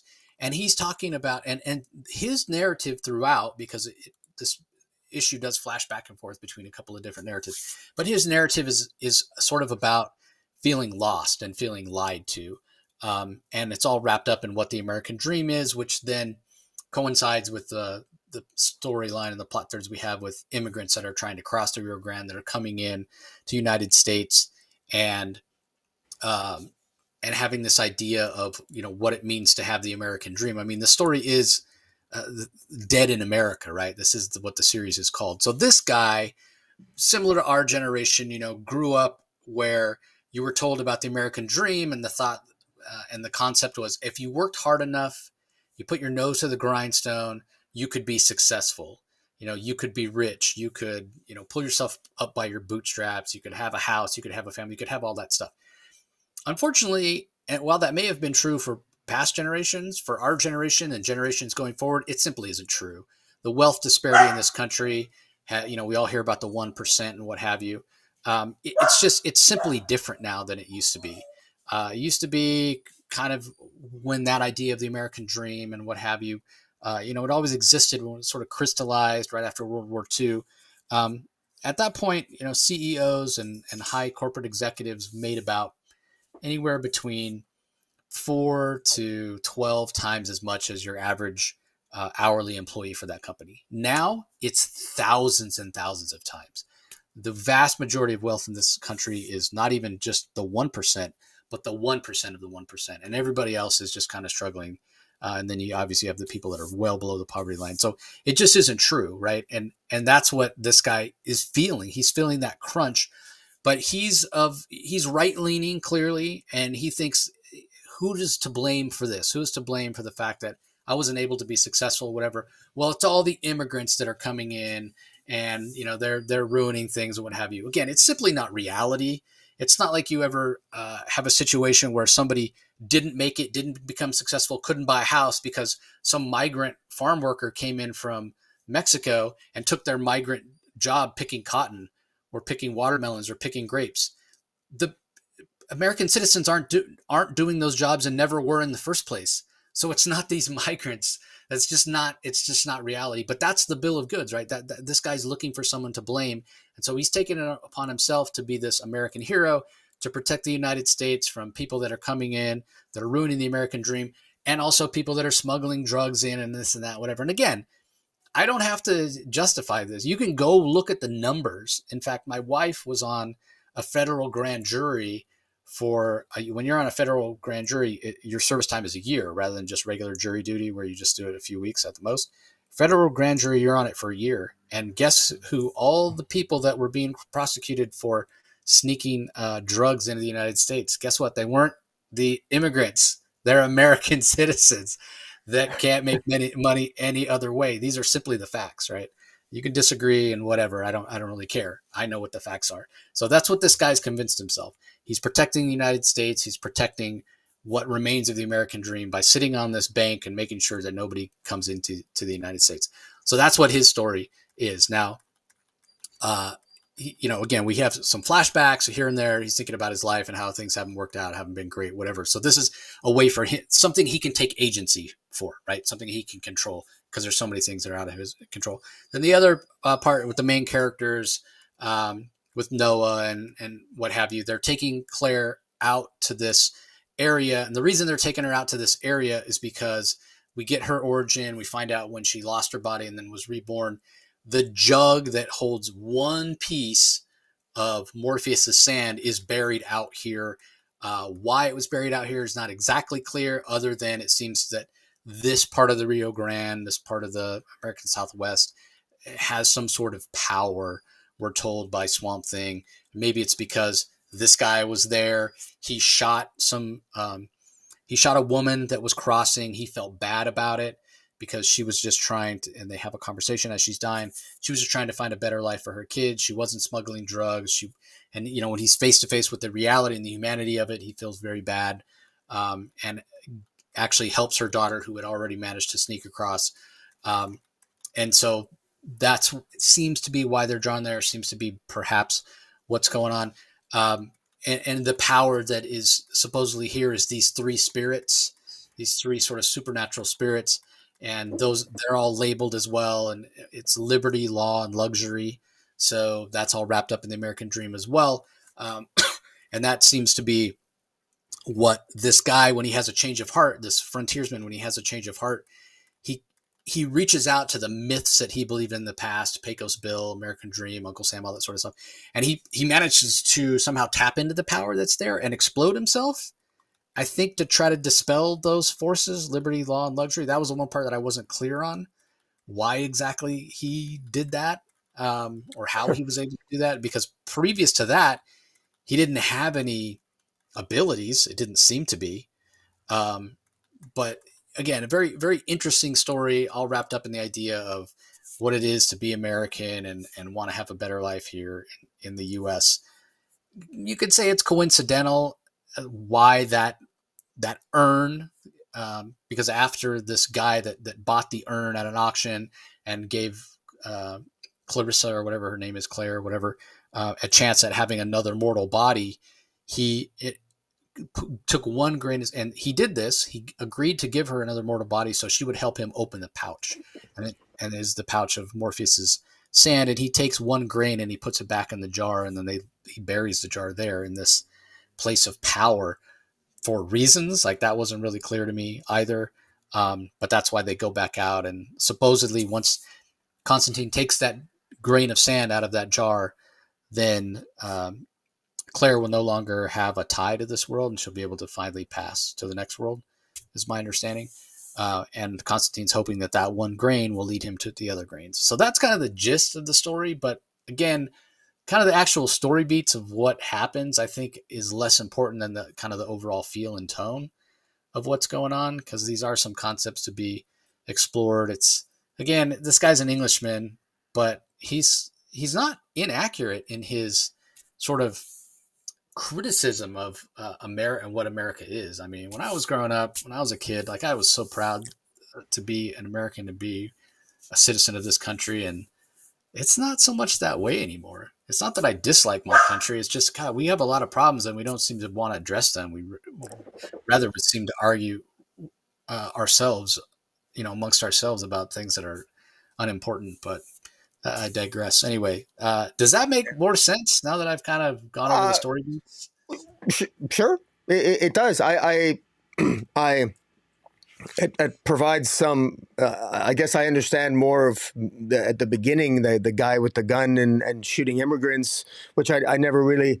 I never really, I never really got that. I just, I didn't understand why he was shooting. I didn't know, I wasn't even sure where he was, to be honest. And, but I guess it makes sense. I'm not really sure how that thematically links to Clarice's story. There's no metaphorical ties to Clarice's backstory and his, but I guess Well, if yeah, the like, only thing that I can think is it was like Spurrier was trying to explain why that was a place of power, because at the end they find some bones or whatever, and it is the bones of that frontiersman. So why was it a place of power? Maybe it was a place of power because it was a place of death, well, where what's in the there's also in plastic there's a letter. Like what's that about and what does it say? Because it's not even big enough to read. Do you know what it says? Like there's there's roses there, and why'd the roses show up? And the whole thing just yeah, because so the frontiersman shot the mother, the immigrant mother that was trying to cross the river. Yeah. Her daughter had already made it across. Before he went to dispel those spirits, those liberty, law, and luxury, which, concepts that drew him there, what have you. And maybe the reason that those spirits exist on the border is because it is a place where two different ideological ideas are clashing against each other, because when the immigrant mother's dying and he's like, yeah, we just want the American dream. We want, this idea that, anybody that's here can build themselves up. And she's like, oh, that's not what we thought that's not what we thought the American dream was. The American dream for a Mexican person is that our kids have it better than we did, which is, a little more sort of noble, I guess, in a way. But anyway, before he decides, okay, I'm going to channel the power of Pecos Bill or whatever and blow this place up and try to get rid of these three concepts, liberty, law, and luxury, he gives the immigrant daughter that had already gotten across safely, he gives her a note and tells her, go to this bar, tell her I sent you, she'll help you out, blah, blah, blah, whatever. So we know this happened in the past where this guy, he shot the immigrant mother died. He then somehow channels the power of Pecos Bill, blows everything up, I guess, to get rid of the spirits. And it's my understanding, it's his skeleton that's there.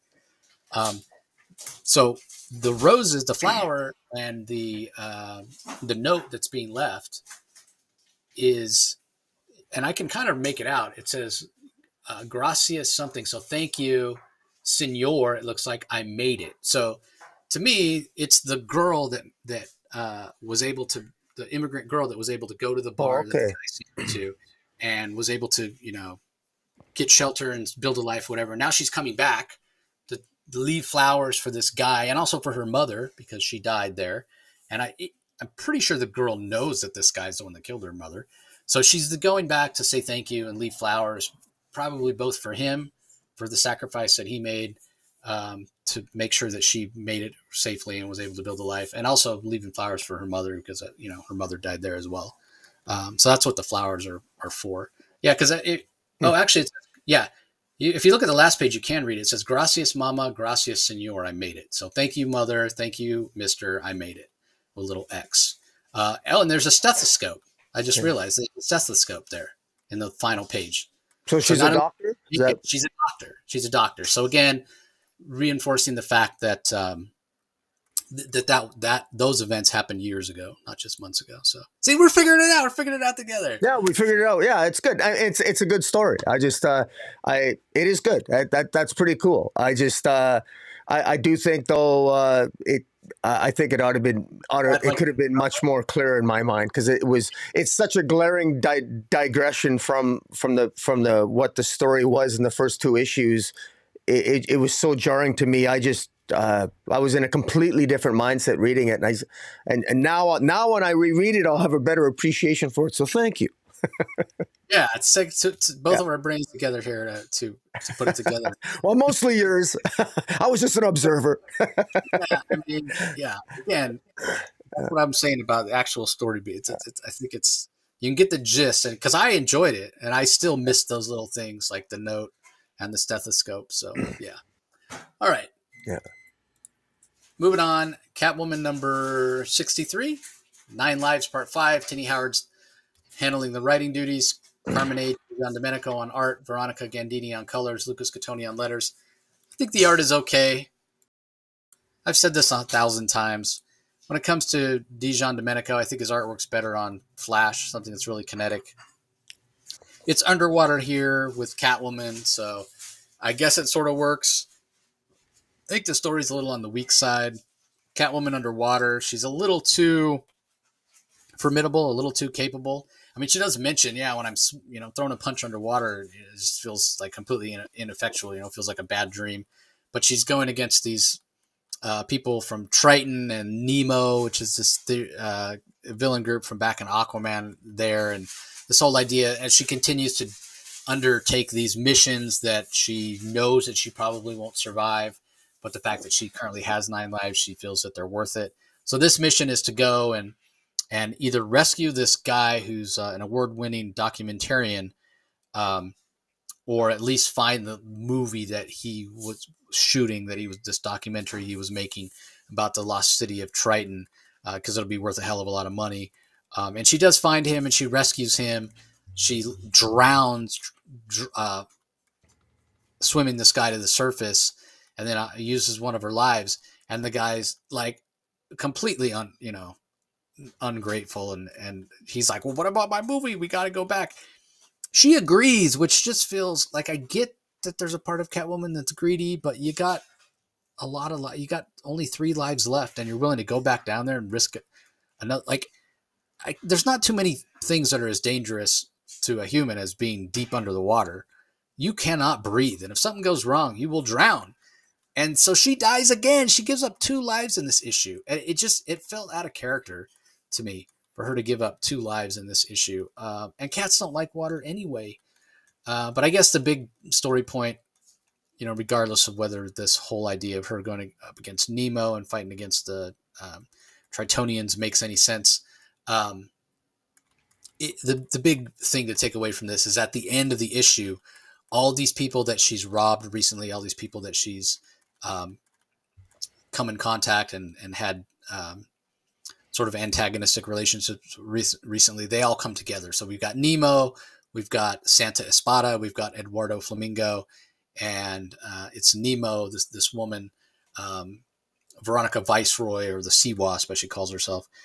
She's brought these other 2 together and said, who else is having Catwoman problems right now? So it seems like they're all going to be going after her. And again, she only has 2 lives left after this particular issue. So this story arc, much like this series for me overall, has been sort of up and down. It's the quality is just not always there for me. There are times where I feel like it's sort of average, maybe even slightly below average. And this one's just average, not below average. There are entertaining moments, but again, I didn't think Dijon Domenico was the right artist choice for this, and not that he could have done it at all, because he's super busy with Wonder Woman.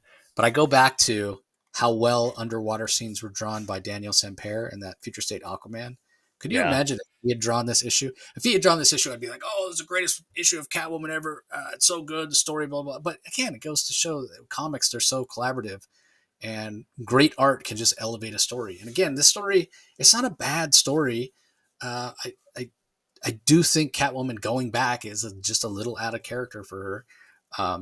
Because in recent years, especially with what Tom King did, and he's the one that sort of planted the seeds of it in his Batman run, is it really took Catwoman away from being such a greedy thief, This just feels like something the old Catwoman would have done, right? Like, she really wants that money. She really wants that film.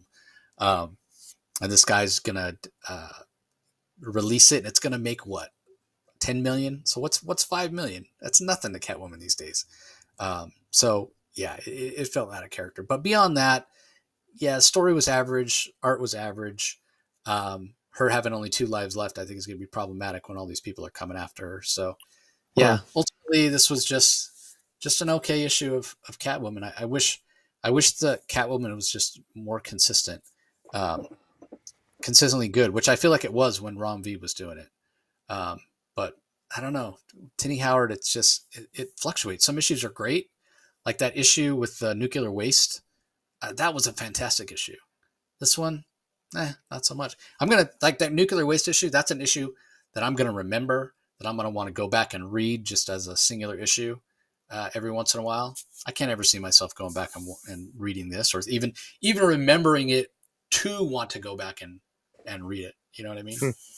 So I will also mention that there is I think there's a Ramona Fradon variant for this, which I mean, she recently passed away. Obviously was, huge influence on me and my comic reading. So I can't wait to pick up that, as much as I didn't particularly care for this issue, I'm picking up that Ramona Fradon cover. One of the last ones that I'll get a chance to buy that she did. So anyway, what are your thoughts on it, Rocky? I love the Ramona Fradon cover. That's why, I don't know if you can tell, Jace, but I put the cover behind your head. I put that entire Ramona Fradon image behind you because I knew that you would, I figured you'd appreciate that. I'm going to give a shout out in the middle. I love Guillem March's variant cover. I'm not sure which one it was, but for Women's History Month, I think it looks absolutely fantastic. That's one of my favorite covers this month. It looks absolutely gorgeous.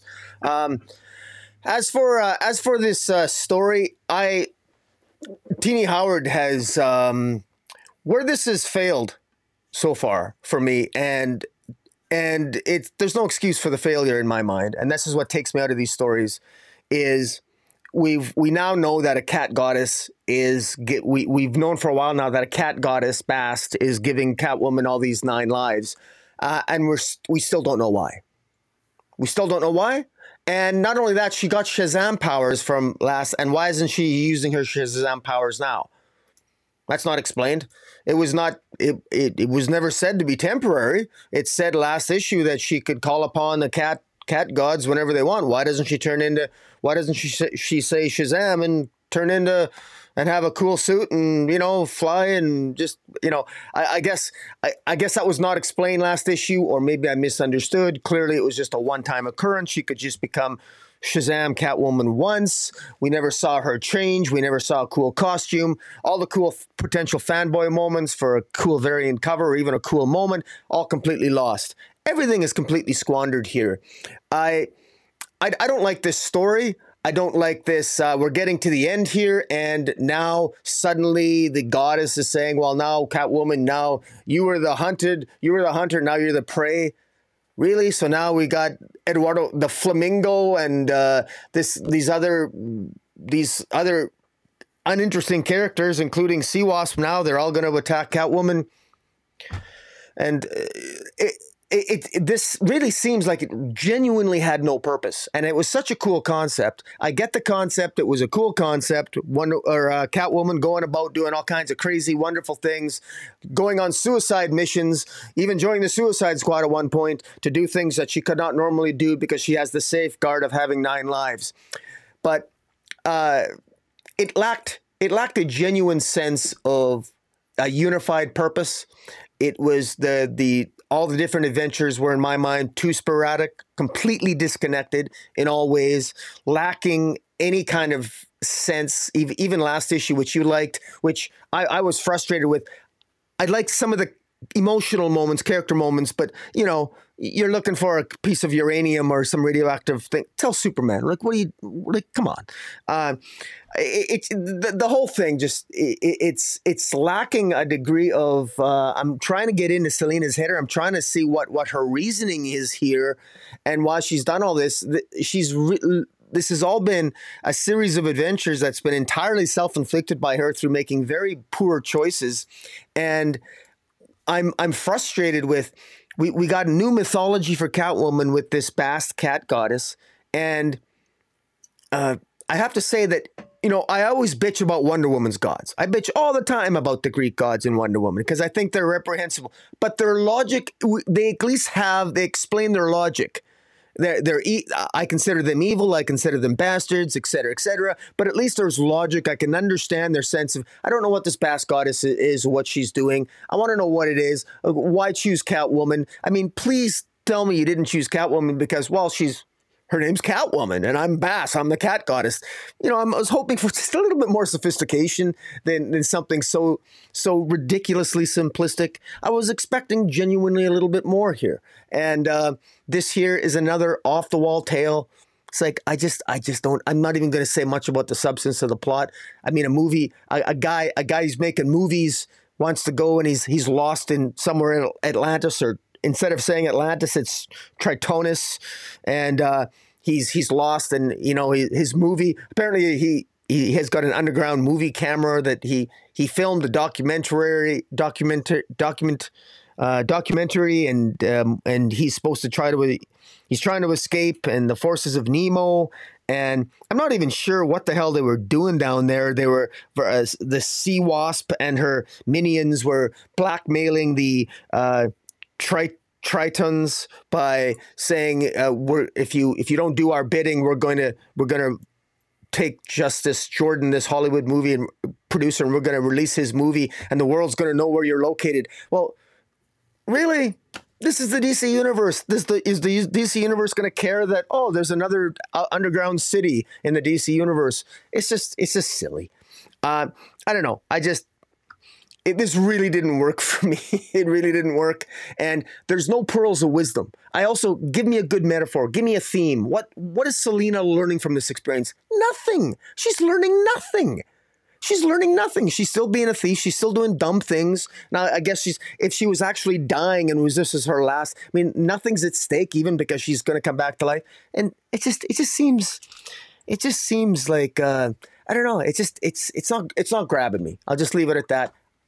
But my rant is over, and we can move forward. And I don't like the art. The art's not appropriate. Catwoman's not sexy enough. I don't like the art in virtually this entire series. It's just not sexy enough for Catwoman. It's not sexy enough for the cat goddess. This should be gorgeous, feminine, gorgeous art. It's Catwoman. That's not what DeMonico's art style is. It just isn't. I'm sorry. It's not that he's not a bad artist. He's just not appropriate for this title. This was like putting Riley Rossmo and Harley Quinn, but DC already did that. So, anyways, sorry. My rant is really, really over now, I promise. Okay. Up next, we have Green Lantern War Journal number 7. I'm not really going to have much to say about this particular issue. It's written by Philip Kennedy Johnson, art by Montos, colors by Adriana Lucas, letters by Dave Sharp. I got a chance to chat with PKJ earlier last week. The interview came out last week. Fantastic. A lot of you guys really enjoyed it. So if you want to really get my idea of what's going on in this issue and my thoughts on it, go listen to that interview. But I'll just say that this is fantastic. This is epic. This is who John Stewart is in my mind. The architect, the vulnerable side of him that cares about his family and what have you. I like it much more than sort of the gun-ho, two-dimensional Marine. That's what PKJ has been after. He's done a fantastic job. He talked about it in our interview, how people have been responding to it.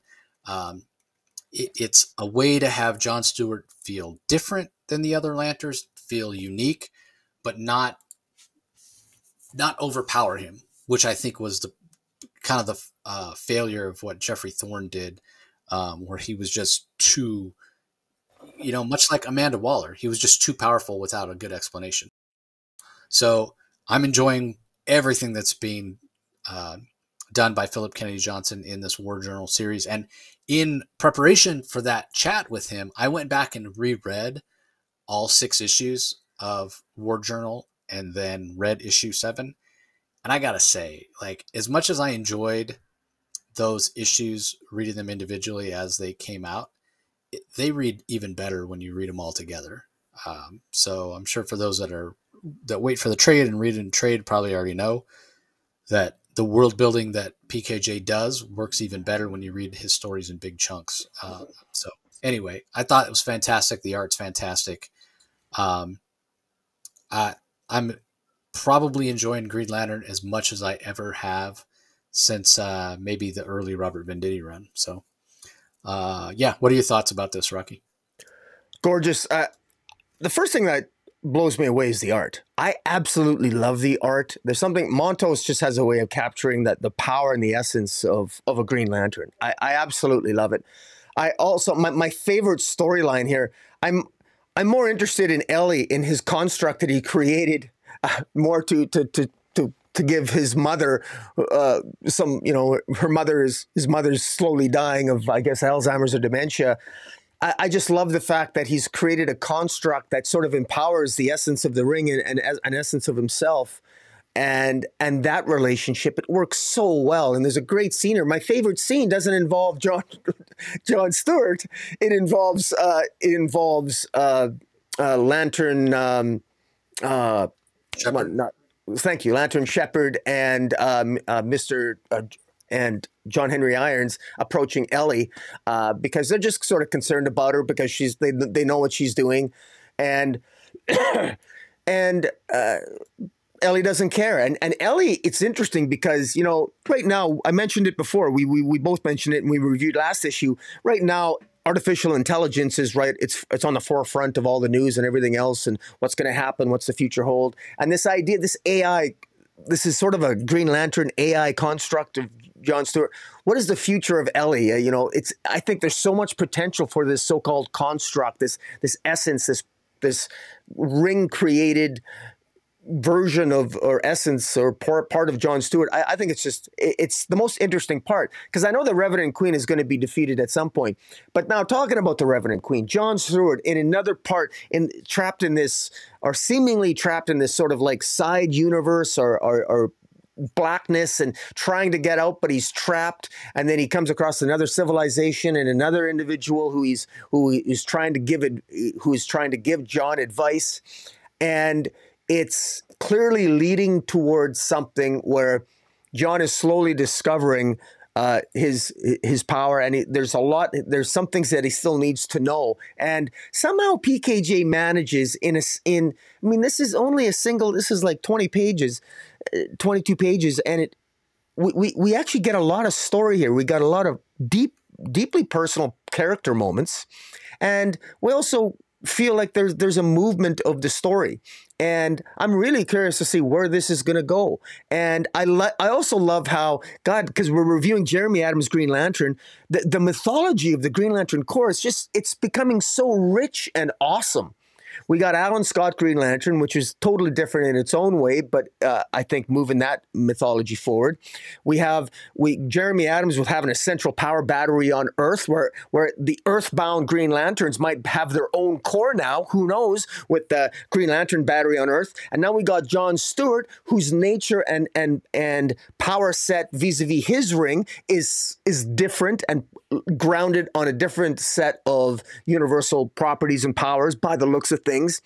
The mythology is growing and expanding here, and it's so wonderful that PKJ and Jeremy Adams, they're very different stories, and yet they don't conflict with each other, and it's workable and it works well. And I still feel like the Revenant Queen is a multiversal threat, even though we haven't really seen her much in these later issues. The Revenant Queen feels to me like more of a threat than, frankly, Brainiac, Failsafe, and Amanda Waller, if I'm being brutally honest, in terms of how it makes me feel reading the story. Because it feels visceral, feels emotional. And a lot of that, I got to give compliments not only to PKJ as the writer, but Montos' art just drives home that emotion in each scene, whether it's in the darkness or blackness of another dimension where Jon Stewart is, or the emotional moments where Ellie is talking to, her mother. This is really good, and I appreciate your comments, because I've not done what you did. I listened to the interview, great interview, but I've not read the 7 issues all at once. And I'm sure if I did, I appreciate it, and I've read them separated by a month each, and the story is great. So, I certainly encourage people to pick up the trade paperback. This is going to read very good as a trade, and hopefully when the entire story is collected as one story, as I'm sure it will, it might be worth, I'm very picky with what I buy a hardcover with, but this might be a hardcover buy at the end. We'll have to wait and see. Yeah, I totally agree with this idea that Adams and PKJ are both adding to the mythos of Green Lantern. It's been a lot of fun. So, all right, up next we have Nightwing 112, written by Tom Taylor, Sami Basri on art, Vicente Cifuentes handles the inks, Adriana Lucas on colors, Wes Abbott on letters. This is sort of a by the numbers story, if you will. And what I mean by that is it's exactly what you expect it to be. But that being said, it is very entertaining for what it is. I really appreciated what we got here. Batman teaming up with Nightwing, and it really, I think, shows how much Nightwing cares, and the differences between him and Batman are highlighted here for sure. So I appreciated that as well. And it feels like a little bit of a setup, like, hey, let's remind everybody who Dick is, who Batman is, in terms of what these characters are in preparation for this Fall of Grayson story, which we're going to be getting pretty soon. So what were your thoughts on it? Well, one of the things that Tom Taylor has been masterful at is he's telling us that Nightwing is a great guy. We know that. That's part of the problem, and it wasn't a problem on 30 issues ago. It's a problem at the 30th time. I mean, this began at issue 82, I think. We're at issue 112. We know Dick Grayson's a great guy. We've got a lot of these character flashbacks and everything else, and Batman thinks he's a great guy now, and that's all well and good. And I'll say again, these character moments are spot on. Tom Taylor knows these characters, and let me just say this. Is that this issue is narrated by Batman, which I think we've gotten stories narrated by Batman before, but maybe people can disagree with me, but whenever I feel that whenever Batman is narrating an issue, I always seem to remember Batman talking about a villain, how a villain is, or an opponent who's hitting him, how he's struck or how he's injured. Batman's so egocentric. Batman's thoughts are always about himself, 9 times out of 10, about how he can defeat an opponent. So often when we're privy to Batman's thoughts, it's when he's doing detective work. It's when he's thinking about battling an opponent. Here, he's actually thinking about Nightwing in a way that, that is heartfelt. That is heartfelt. Again, we know a lot about Nightwing. We've gotten the points of view from many characters. I think Nightwing is just absolutely fantastic character. He's great in every way. He's leading the Titans. He's just a great character. I think it's a little bit overkill, but at the same time, I got to say that for a new generation of readers that wants to learn something about Nightwing and maybe doesn't actually know a lot about Nightwing, you're just getting into comics, I got to tell you, if you pick up Tom Taylor's Nightwing run, you're going to love Nightwing. Because he is a cool character. If you got no affiliation or no real backstory with Nightwing, this is consistently, Tom Taylor is very consistent with his portrayal of Nightwing. And this here about young Dick Grayson being angry, overcoming his anger, and just how he was such a great student. He was the perfect student for Batman. And even here, like Batman, Dick completely trusts Batman. Batman is always paranoid, and Batman wants to do blood work on Dick. He wants to make sure that Dick's okay because he's got a fear of heights, and so he wants to know, he wants to make sure that psychologically, Nightwing's okay and what have you. And he's basically acting like a father, and Nightwing respects that and understands that, and actually gives him consent to do that. And then we got other character moments again. All these character moments, which again, they're not bad. Batman telling Gar, Beast Boy, that you're a hero, you did the right thing, so a lot of this stuff, it's all right. It's just kind of blah. That's all. And it's not bad. It's actually well written, but it's so close to home that it's so trope. Like this kid, literally, his parents are killed by his brother. I mean, his uncle kills his parents, the kid's parents, and flees to Ho Chi Minh City. And so Batman and Nightwing literally fly him there and take the kid back, and that's kind of really it. And all right. Well, it's a nice enough story, but that's kind of it. Like this just seems to be filler story. But again, is it a bad story? No, it's good. It's well written. It's well drawn. I don't mind it. I just maybe I want more. I just want a little bit more excitement, and this one just didn't have it for me because maybe Tom Taylor is he's the author of his own success because he's told us so many good character moments. He's given us so many good character moments for Nightwing that when I get good character moments like in this issue, I'm actually tired of it already. It's like, yeah, I know he's a great guy. Can we move on and get some action here and a little bit more substance or a little bit more interesting plot? What about Heartless? I mean, finish that storyline. Like, I don't know. So I'm a little frustrated, but it is what it is. I'll stop ranting. Oh, you're on mute, my friend.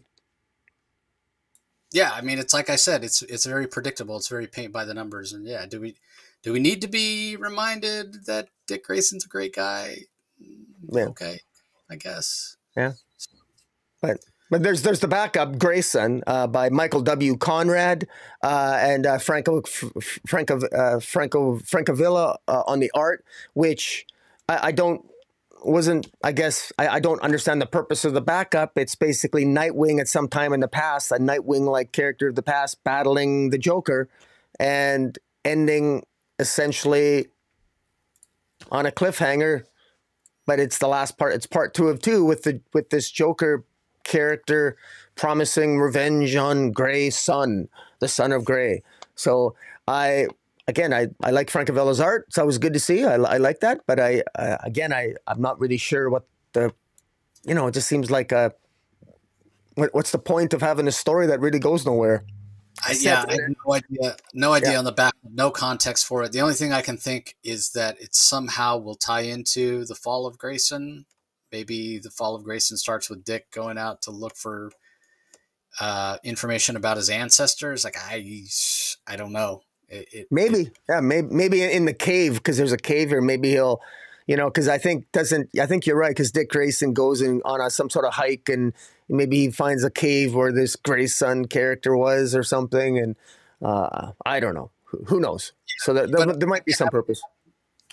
But here it is, in the dark, time of the Black Death, the bubonic plague spreading all across Europe. Now we have this character that is, a stand-in for Dick Grayson, Nightwing, and we have a character that's a stand-in for the Joker. So the Joker existed even way back then. Like, enough with this fucking bullshit, man. Just tell me a story about the Joker. That's bad enough in modern times. And I have the same problem with Marvel. Avengers BC. Oh, it turns out there was a Ghost Rider back. No. Just no. Stop it. Stop with that kind of crap. We didn't like it when Rom V did it in Detective Comics, and it doesn't work here. You cheapen these characters. Oh, so there's a Joker for every different period of time throughout the DC history. Like, it's just stupid. It's just stupid. I just don't like it. I don't like it. So let's move on. Real curious here. Wonder Woman #7, gifted from writer Tom King. Guillem Marches, the artist, Arif Prianto on colors, Clayton Cowell on letters. Now, if you listen to my chat with Daniel Semper and Tom King from a few weeks ago, you'll know that this was coming up. It mentioned it. Tom mentioned that they just wanted to give Daniel a little bit of a break. So, he's trying to get caught up. He hasn't missed any issues of, the regular series so far. We definitely appreciate that. So that was good. Good that he had a chance. And this is the issue. We were told by Tom that it was going to be, a situation where Wonder Woman and Superman were in this giant space mall, for lack of a better term, and they're shopping for a present for Batman. So that's exactly what we get in this issue. They go to this giant space mall and they're shopping for a present for Batman's birthday. And it's the Andromeda Mall. We get the Encyclopedia Galactica entry for the mall. It's got some humor in there and what have you.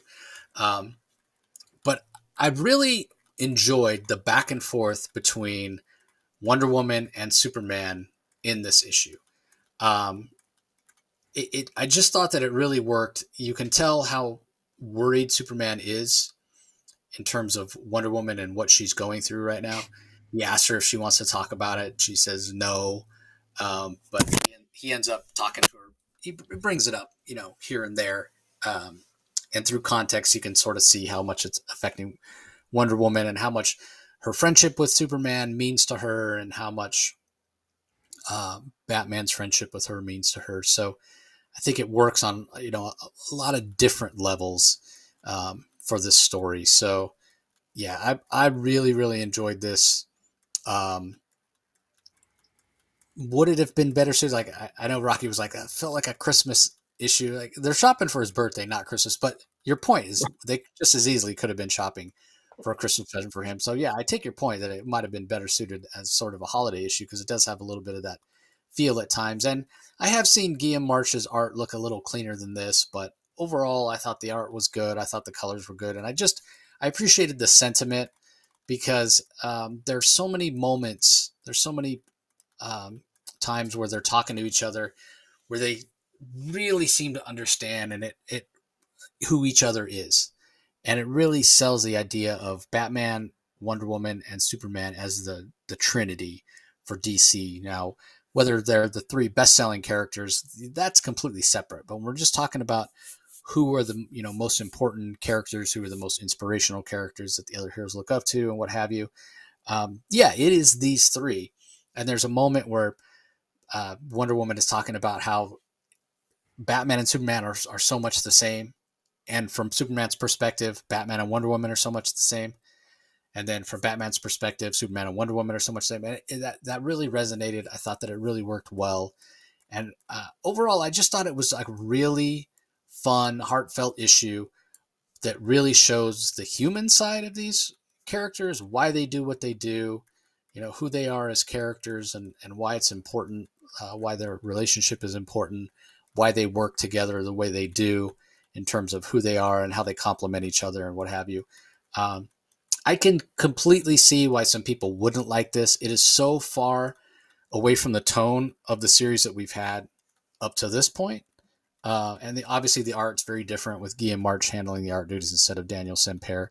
And I get that it could feel a little jarring with what we've had coming up. But we also know that coming up in issue 8, the Sovereign and Wonder Woman are going to meet for the first time, as Tom teased when he was on. So we have that to look forward to as well. But man, I just really, really enjoyed this issue.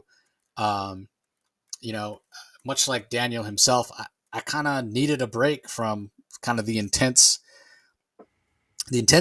of the Wonder Woman series so far. We've talked about it last time. We talked about how much tension there is in that series.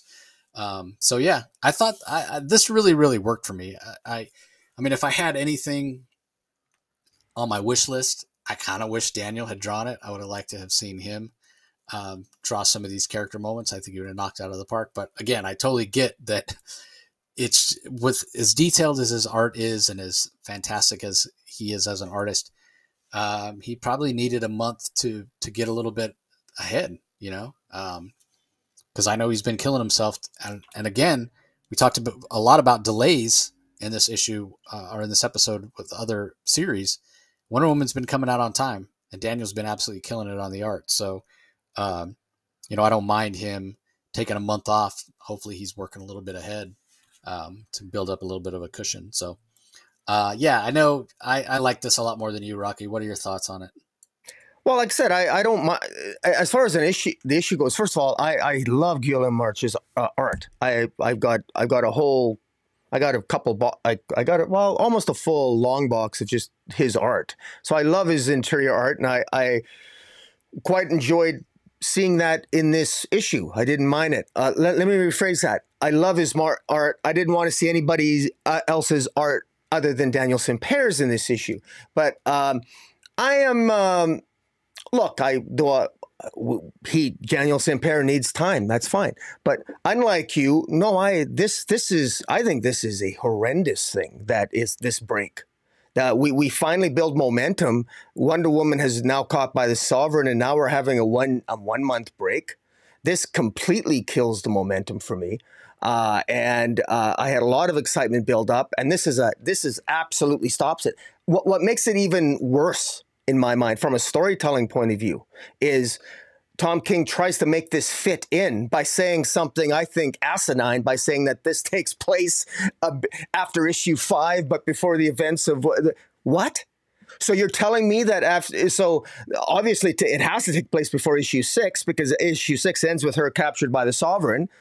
All right. So at the end of issue 5, Wonder Woman decides the United States is at war with the mascara. She decides, oh, it's Batman's birthday. I got to go with Superman to a giant super mall in the middle of 2814 sector 2814 of space. I don't buy it. Now, I get it. You have to have an excuse for Wonder Woman to have a conversation with Superman to justify why Superman, the truth, justice, and the American way guy, why isn't he getting involved in interfering with Wonder Woman, which, by the way, he absolutely should be doing, and which Wonder Woman, by the way, doesn't answer his questions, which is not something I would expect a friend to do. Superman doesn't hold her accountable. At one point, she even cries, and I'm not even sure why. Because some of these moments I didn't quite, like you, I don't quite see those touching moments that you see there. I saw it in some aspects, but to me this whole thing just felt off to me. It just felt off. But I'm prepared to let it go. I am. I am prepared to let it go because it's Daniel St. Pierre needs a break.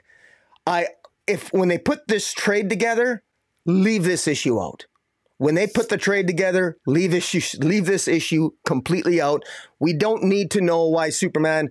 I guessed, and why Superman wasn't interfering, and it's the same reason why the entire Justice League is not interfering. It's because Tom King doesn't want them to interfere. That's the reason. That's the reason. If the United States is at war with the mascara, of course superheroes are going to be involved more than just Wonder Woman. Of course they're going to get involved, and I get that. It's the same. It's the same conceit when Batman's in Gotham City and there's another huge Gotham war. Justice League's nowhere to be found. Apparently, it's sort of like an unwritten code, like we had back in the 80s, early 80s. There's always this unwritten code where, Firestorm is in charge of his city. Central City is the Flash. If there's something going on, you just leave it alone. Let them deal with it. So this is a Wonder Woman thing. But now, some of the moments here. One of the things I did I liked the fact that Superman kept trying to get information. He kept poking at her, saying, let us help you. Let me help you, Diana. I'm capable of helping you. Let me help you. I can help. I'd like to. She's saying this is an Amazon problem. He at one point said, no, this is also an American problem. Let me help you. He even said I'm the American way guy. That dialogue I liked. But it never quite went far enough because Wonder Woman clearly was uncomfortable. She got up and she left the conversation. Never shared with Superman her thoughts. Never shared with him what she knew.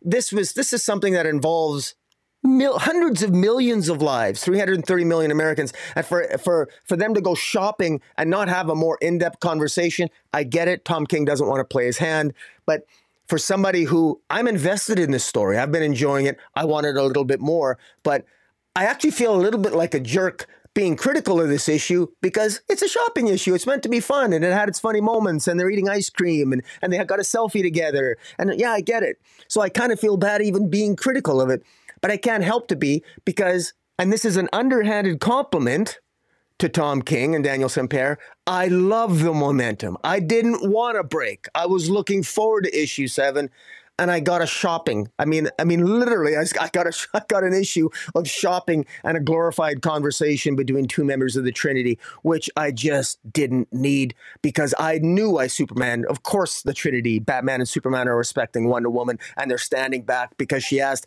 Batman doesn't even need to be told to not interfere with Wonder Woman. He's in the Batcave. But in any event, I didn't mind it, and my rant here I don't intend it to be really scathing because the art's fantastic, and I have to say I laughed out loud. My favorite line was when Superman says, by the way, I discovered I had the power to sup, and Wonder Woman says, what is sup? And he goes, nothing much, what's up with you? I laughed at that. I was funny, okay? And it had other funny moments like that. So I get it. So I do want to give Tom King. I mean, there were some funny moments here. Humor is tough to pull off in comics. And it did work here. There were some crazy alien moments, which I enjoyed this. And even you mentioned the Encyclopedia Galactica. I mean, yeah, it's clear to me that Tom King put a lot of work into this issue. And it's, I I will say that while I wasn't a huge fan of his Batman run, one of the issues that I enjoyed was the dating issue with Lois and Clark and Selena and Bruce, and when they went on dates, and this is one where, you know, having these two together, it was kind of interesting too. I would actually love to see a Lois and Clark and Diana and Steve double date, but that's probably a little bit too close to the vest. I don't know, but anyways, so as I enjoy these types of issues, it's very jarring for me, and I hope that, you know, I think I'm quite certain, I suspect I'm not going to be alone with being frustrated, because I got to tell you, when I first read this, I was borderline angry. I was very upset, and it had nothing to do with it was just like, why are we getting this? Because I don't, Daniel Semper, he's a god. He doesn't need a break. Don't tell me he needs a break. He's my favorite artist. He's got to put it on. Come on.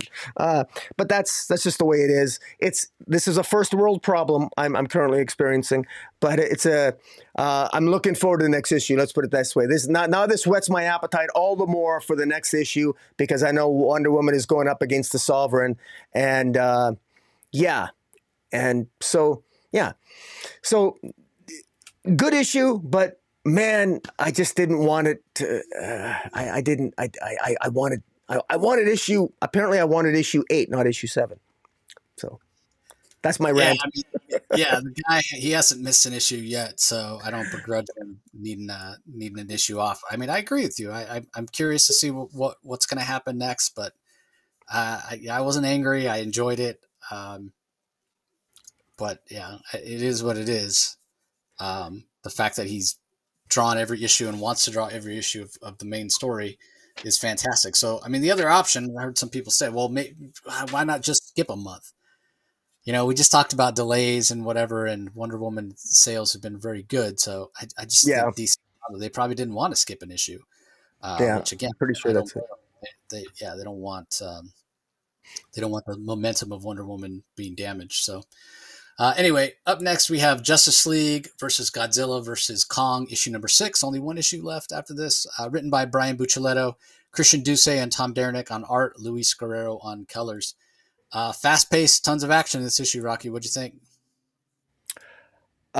Yeah, you're right. And you talk about action. I got to give Brian Bucellato, the writer, does a fantastic job here. This is nothing. This has been a complete adrenaline rush of a series. It's nonstop. Every issue has got substance. It's none of it's filler. Every page tells something here. And thank you, Brian Bucellato, for the very first page. We get an awesome spread with all of the heroes at a what looks like a Justice League meeting, where we get a believable recap as to what's happening. We know that Superman is down, Supergirl is missing, Shazam is hostage to the Legion of Doom, the Toyman is missing, and the Dreamstone is still missing, and Godzilla is trained by nth metal chains at the bottom of the ocean while Atlantis is being repaired. Meanwhile, we got Kong. We got Kong being controlled by Gorilla Grodd. Gorilla Grodd is mentally, telepathically controlling Supergirl, and Kong is helping Supergirl. And so Supergirl's on the Legion of Doom side, and they've got to spread their forces to deal with all this. And how they do it is just awesome. Batman takes off, and I think Batman removes Superman's body, and Superman ends up at the end confronting Godzilla at the bottom of the ocean. So where does Batman take Superman's body? We don't know, but he's rejuvenated at the end of the issue. We got Mecha Godzilla, controlled by Lex Luthor, who wants to be the Titan. He wants to be the apex Titan, because there's 3 other Titans that are moving toward inland, particularly Metropolis, where they're going to be near Centennial Park, where Batman wants all the heroes to go to fight to have the big battle against the Titans. And so we got Mecha Godzilla, controlled by Lex Luthor. We got, of course, Batman has to have his giant Batman Transformer suit, whatever he calls it. And then, of course, Green Lantern. You know, Green Lantern has he calls it his Green Lantern Robo, he calls it. I mean, this is just fun. This is fun. And And it just makes sense. It makes sense, and it's what the heroes absolutely need to do.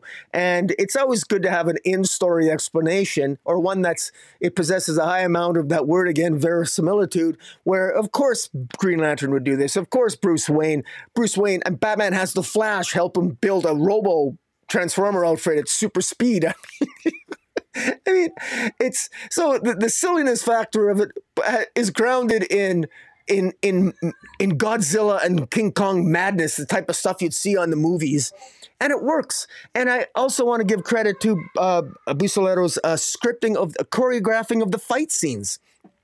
These are really good fight scenes which take place, and every single page is just something is happening. There's action galore. Supergirl taking out Donna Troy, controlled by Grodd. Batman in his big Bat Robo suit shooting the telepathic controller off Gorilla Zod to loosen his telepathic control over Supergirl, so that her and Kong can finally get on the good guy's side. And of course Aquaman, just being kick ass, where Grodd says, "Kill Fishman too." Aquaman says, "You're welcome to try." While Kid Flash comes in there and tries to take out Grodd. I mean, there's just go action, and it's a lot of fun. This has been in terms of pure fun and just good plotting, and good action, great art by Christian Doucet and Tom Derenick on the art. Fantastic Luis Guerrero, colorist. It really is. This is a sheer joy to read. This is the best big event, and I consider this a big event. This is the big event that more people should be talking about. I think some people are, but this is the big event that I don't know what the sales like this are like, but I hope they're high. They deserve to be high. This is a lot of fun, and this is issue 6. So I don't know how many issues this is. Is this 12 issues or 7? 7 issues, yeah. Oh, 7. So I'm looking forward to see how this ends. But it ends on a fantastic cliffhanger with Superman approaching Godzilla, who's chained by nth metal at the bottom of the ocean, saying, "We have unfinished business." And so I'm looking forward to see how this ends, and it's good stuff. This is one of the ones that just put a big shit-eating smile on my face by the time I was done reading it. What about yourself? Yeah, I mean, that's just we have continually talked about this as just being a really fun series, right? That's been the thing we keep saying time and time again. This series is just so fun, and that's what it's been. It's been so fun the entire time, and so. You can't really say much more than that. It makes you smile. It's been absolutely fantastic the entire time. And the only nitpick of it, if I'm looking for something, the art's been fantastic as well. The only nitpick, so this is the first issue that I've had where I feel like the pacing, it's been a pretty fast pace, but I almost feel like this was the first one where I felt like maybe we skipped over some stuff. We know at one point Superman's body just disappears. Lois is kind of, at his bedside, and then she looks up and he's just gone. He's just not in there. And then he shows up on the last page saying, "Godzilla, we have unfinished business." Don't know exactly what happened there. And then also the battle as it starts in Metropolis against the Titans, these Titan monsters, and the Legion of Doom is there as well, kind of 3 different sides. That felt a little rushed as well, just getting there. But again, I'm sure it's just due to real estate on the page that Brian didn't have time to flesh that out. It would have been nice to have it fleshed out a little more. It would have been nice, as I'm realizing that there's only 1 issue left, I'm like, no, I want this to keep going. I wish this had been a 10 or a 12 issue series, because then we probably would have had a little bit more of that. But it's been working as a kind of a fast paced story, so I don't mind that necessarily. But yeah, it's been a whole heck of a lot of fun. So. Oh, and per Guy Gardner, we hardly knew thee. Yeah, Guy Gardner. Yeah, it's the Shaft for sure. All right, up next, last book we're going to talk about in detail: Superman number 12, written by Joshua Williamson, art by David Baldione and Norm Rapman, colors by Rex Locust, letters by Ariana Mayer. Interesting issue here. As Farm and Graft, we saw last issue, released this kryptonite gas. It's going to kill everybody in Metropolis. And so it's up to Superman and or Lex Luthor to save the day. Also, we have Lex's mother, who's out there in her armor, or in Lex's armor that she took over for herself, and that he needs to stop as well. So Superman reluctantly stays behind at Super Core because Lex says, "Hey, if you put on the armor and it cracks even for a second, you'll be killed even quicker than I would be." And so Superman reluctantly stays behind, searching for a way to neutralize the gas. He does, along with the employees of Supercorp, find a way. I like the way Williamson did that. This whole idea of this mutated kryptonite or supercharged kryptonite, and the reason for that, it's been exposed to yellow sun radiation, which makes sense, right? That's what powers up Superman himself. He's Kryptonian. Obviously, kryptonite is from Krypton as well, so why wouldn't it be powered up as well if it's exposed to concentrated yellow sun radiation? So I thought that was really fantastic. I thought the way that they neutralized it made sense and what have you. It was, for once, it was cool to see Luthor being the hero, because you can tell he's a reluctant hero. And even when he's out there, he's more focused on stopping his mother, because that reflects poorly on him, as opposed to actually stopping the Krypton gas. And they have to sort of pull Lex out of that and refocus him on what he needs to be doing. We get a little bit more context of Farm and Graft and what their relationship is and why it is so antagonistic against Lex. And so, yeah, ultimately this felt like a really good story that made a lot of sense. Now, there could be an argument made, and I got a little bit of a sense that based on the length of this arc, I mean, this has basically been the entire Superman series up to this point, right? Two 6-issue arcs so far, but it's all been, the first 6 issues, Farm and Graft powering up old classic Superman villains and then setting them after Superman to make Luthor look bad. And then the second one, putting the actual Superman revenge or Lex Luthor revenge squad together, wanting to defeat Superman, wanting to defeat Lex. So the whole 12 issues has been leading up to this issue. I could see some people making the argument that it all wraps up pretty neatly. It feels a little bit anticlimactic. It goes out with a little bit of a whimper instead of a bang. Especially because, in a way, Superman's on the sidelines when everything is resolved. I don't know. It didn't have that big heroic moment that you would want, basically a 12-issue arc to have to resolve things. But again, things were resolved in a way that made sense. We do know we have the House of Brainiac series or event coming up next. The fact that Lobo's in it, man, I'm really not a Lobo fan.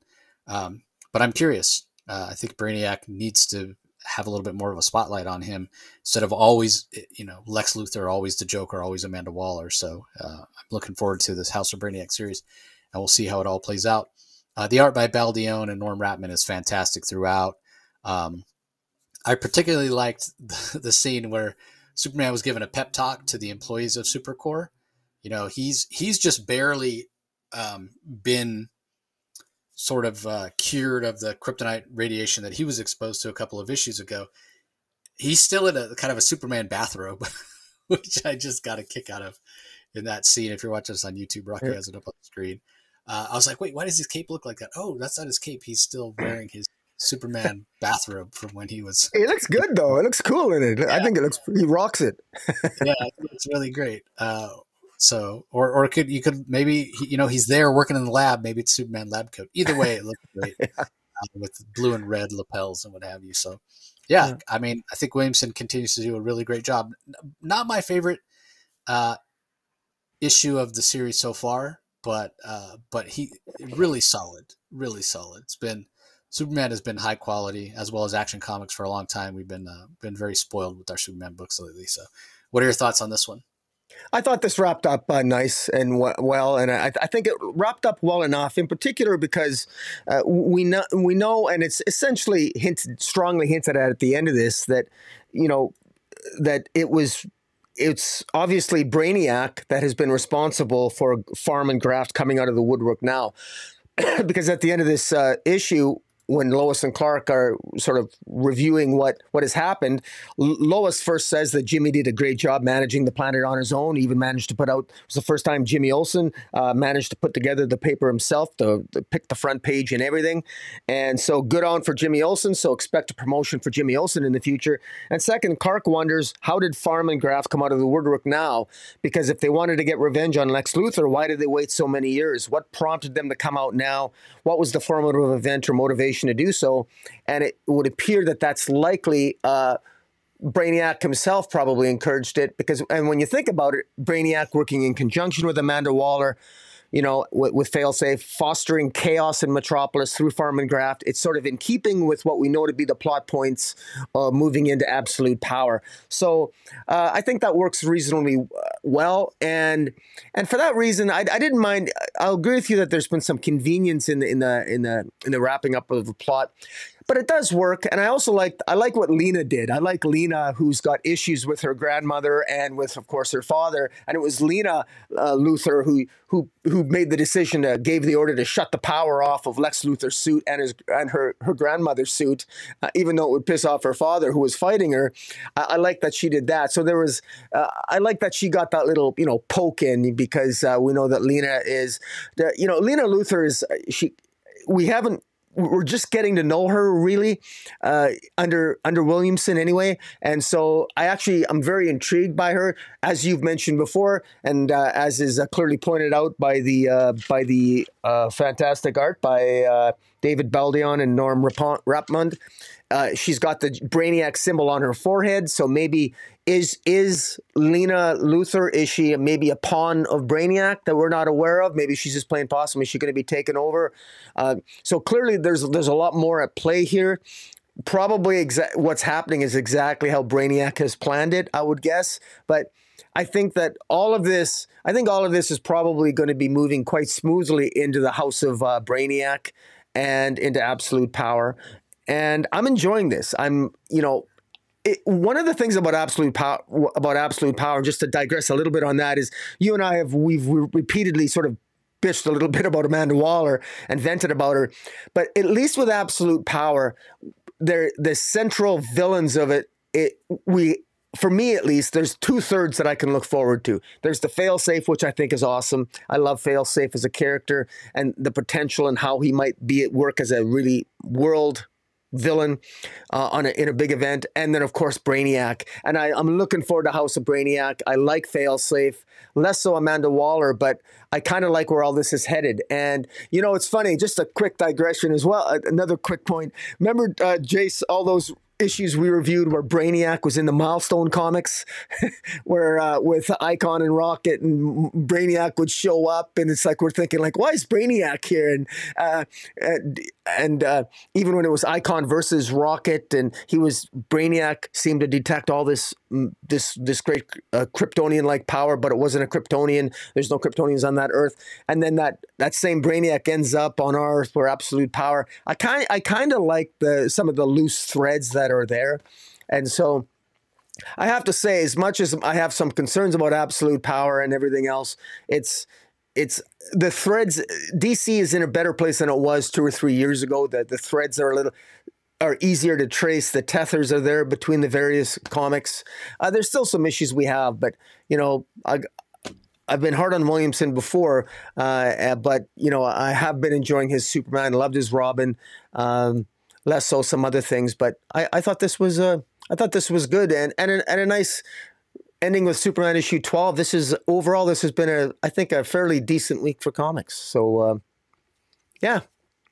Yeah, it's so interesting. I don't know what it is about Williamson's writing,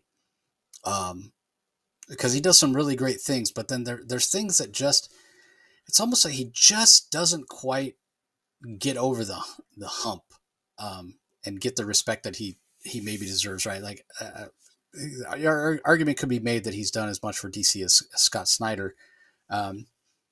It's a debate you could have, right? But Snyder's introduced some characters that have gone on to be, really impactful, really, concepts that have gone to other things, whatever. Court of Owls, big one, obviously. Batman Who Laughs Last, as much as I hate that character. The whole dark multiverse Batman mashup characters. Here, Williamson tried to, in this arc. Tried to create a character really the chains, really could give Superman a run for his money and what have you. And maybe it's because he introduced him as part of an ensemble, part of a villain team, but going against Superman. But I just don't get the sense that the Chained is really going to be this long-lasting doomsday level character, which he was kind of marketed as.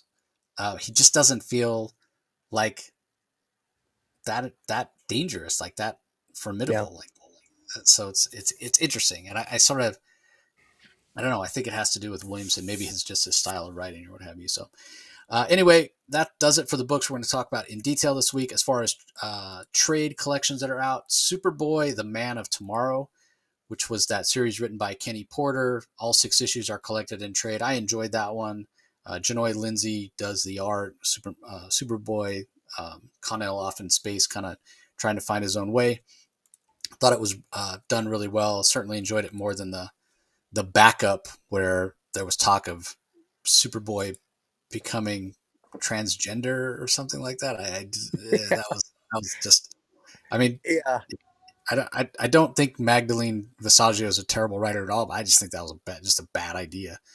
Yeah. So, and apparently DC editorial did too because they didn't pursue it. So anyway, that I think that Superboy Man of and the other thing about that backup is just it coming on the heels of the Superboy Man of Tomorrow, which seemed to resolve a lot of the identity issues and him feeling redundant. That was, in my mind, that was successful. I like that series that Kenny Porter did. So anyway, also Harley Quinn Volume 5, Who Killed Harley Quinn? That collects Harley issues 23 to 27. That's the Stephanie Phillips run with art by Matteo Lolli. We've got Justice League, the New 52 Book 1 trade paperback. So this collects, it's a huge omnibus. It collects issues 1 through 17 of Justice League, as well as Aquaman 14 through 16 that crossed over with Justice League. All of it's written by Geoff Johns. This is the New 52 Justice League starting. And then I think it was Kingdom of Atlantis crossover with Aquaman. So you've got the artists on this. So when New 52 Justice League launched, it was Jim Lee on art.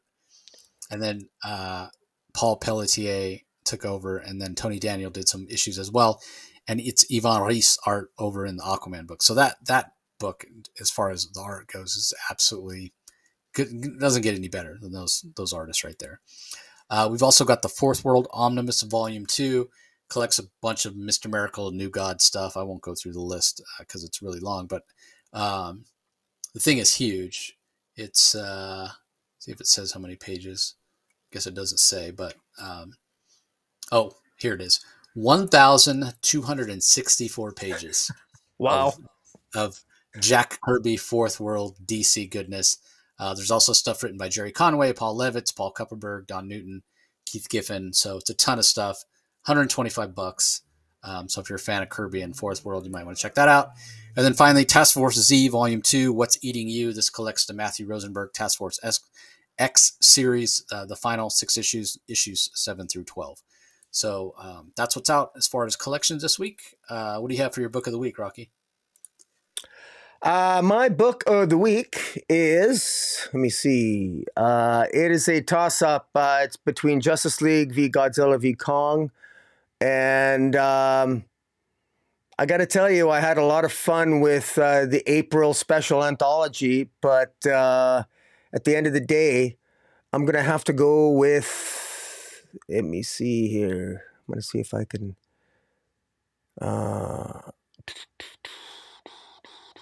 yeah, I'm gonna have to go with the Godzilla. I'll have to go with Godzilla. Yeah, Justice League versus Godzilla. That's a worthy selection. I mean, Batman 89 Echoes, I thought sort of a triumphant return. Problem is, it shouldn't have been necessary, right? Because it's gone for 4 months. But that book, it may be being slept on a little, but again, 4 months. So what do you expect? So no way I can give it to that. Just based on the fact that it was 4 months. But that series does have a lot of potential. I thought Hellblazer Dead in America is as tough as it was, a little bit impenetrable to get to really understand everything that was going on in that story. I think it's still brilliantly done by Cy Spurrier. And what PKJ is doing in Green Lantern War Journal, I think also really, really deserving, as well as Superman for the reasons we said, and Justice League versus Godzilla is what you picked. So that really leaves me with Wonder Woman. Wonder Woman #7, which again, it was a nice interlude. I get that some people may not want it losing the momentum, and I don't want Wonder Woman to lose momentum either. But I just thought sometimes these kind of issues are really necessary.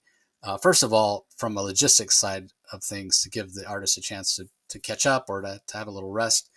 But it's nice to just be reminded, like, why do we care about Wonder Woman as a character? What's special about her relationship with Superman?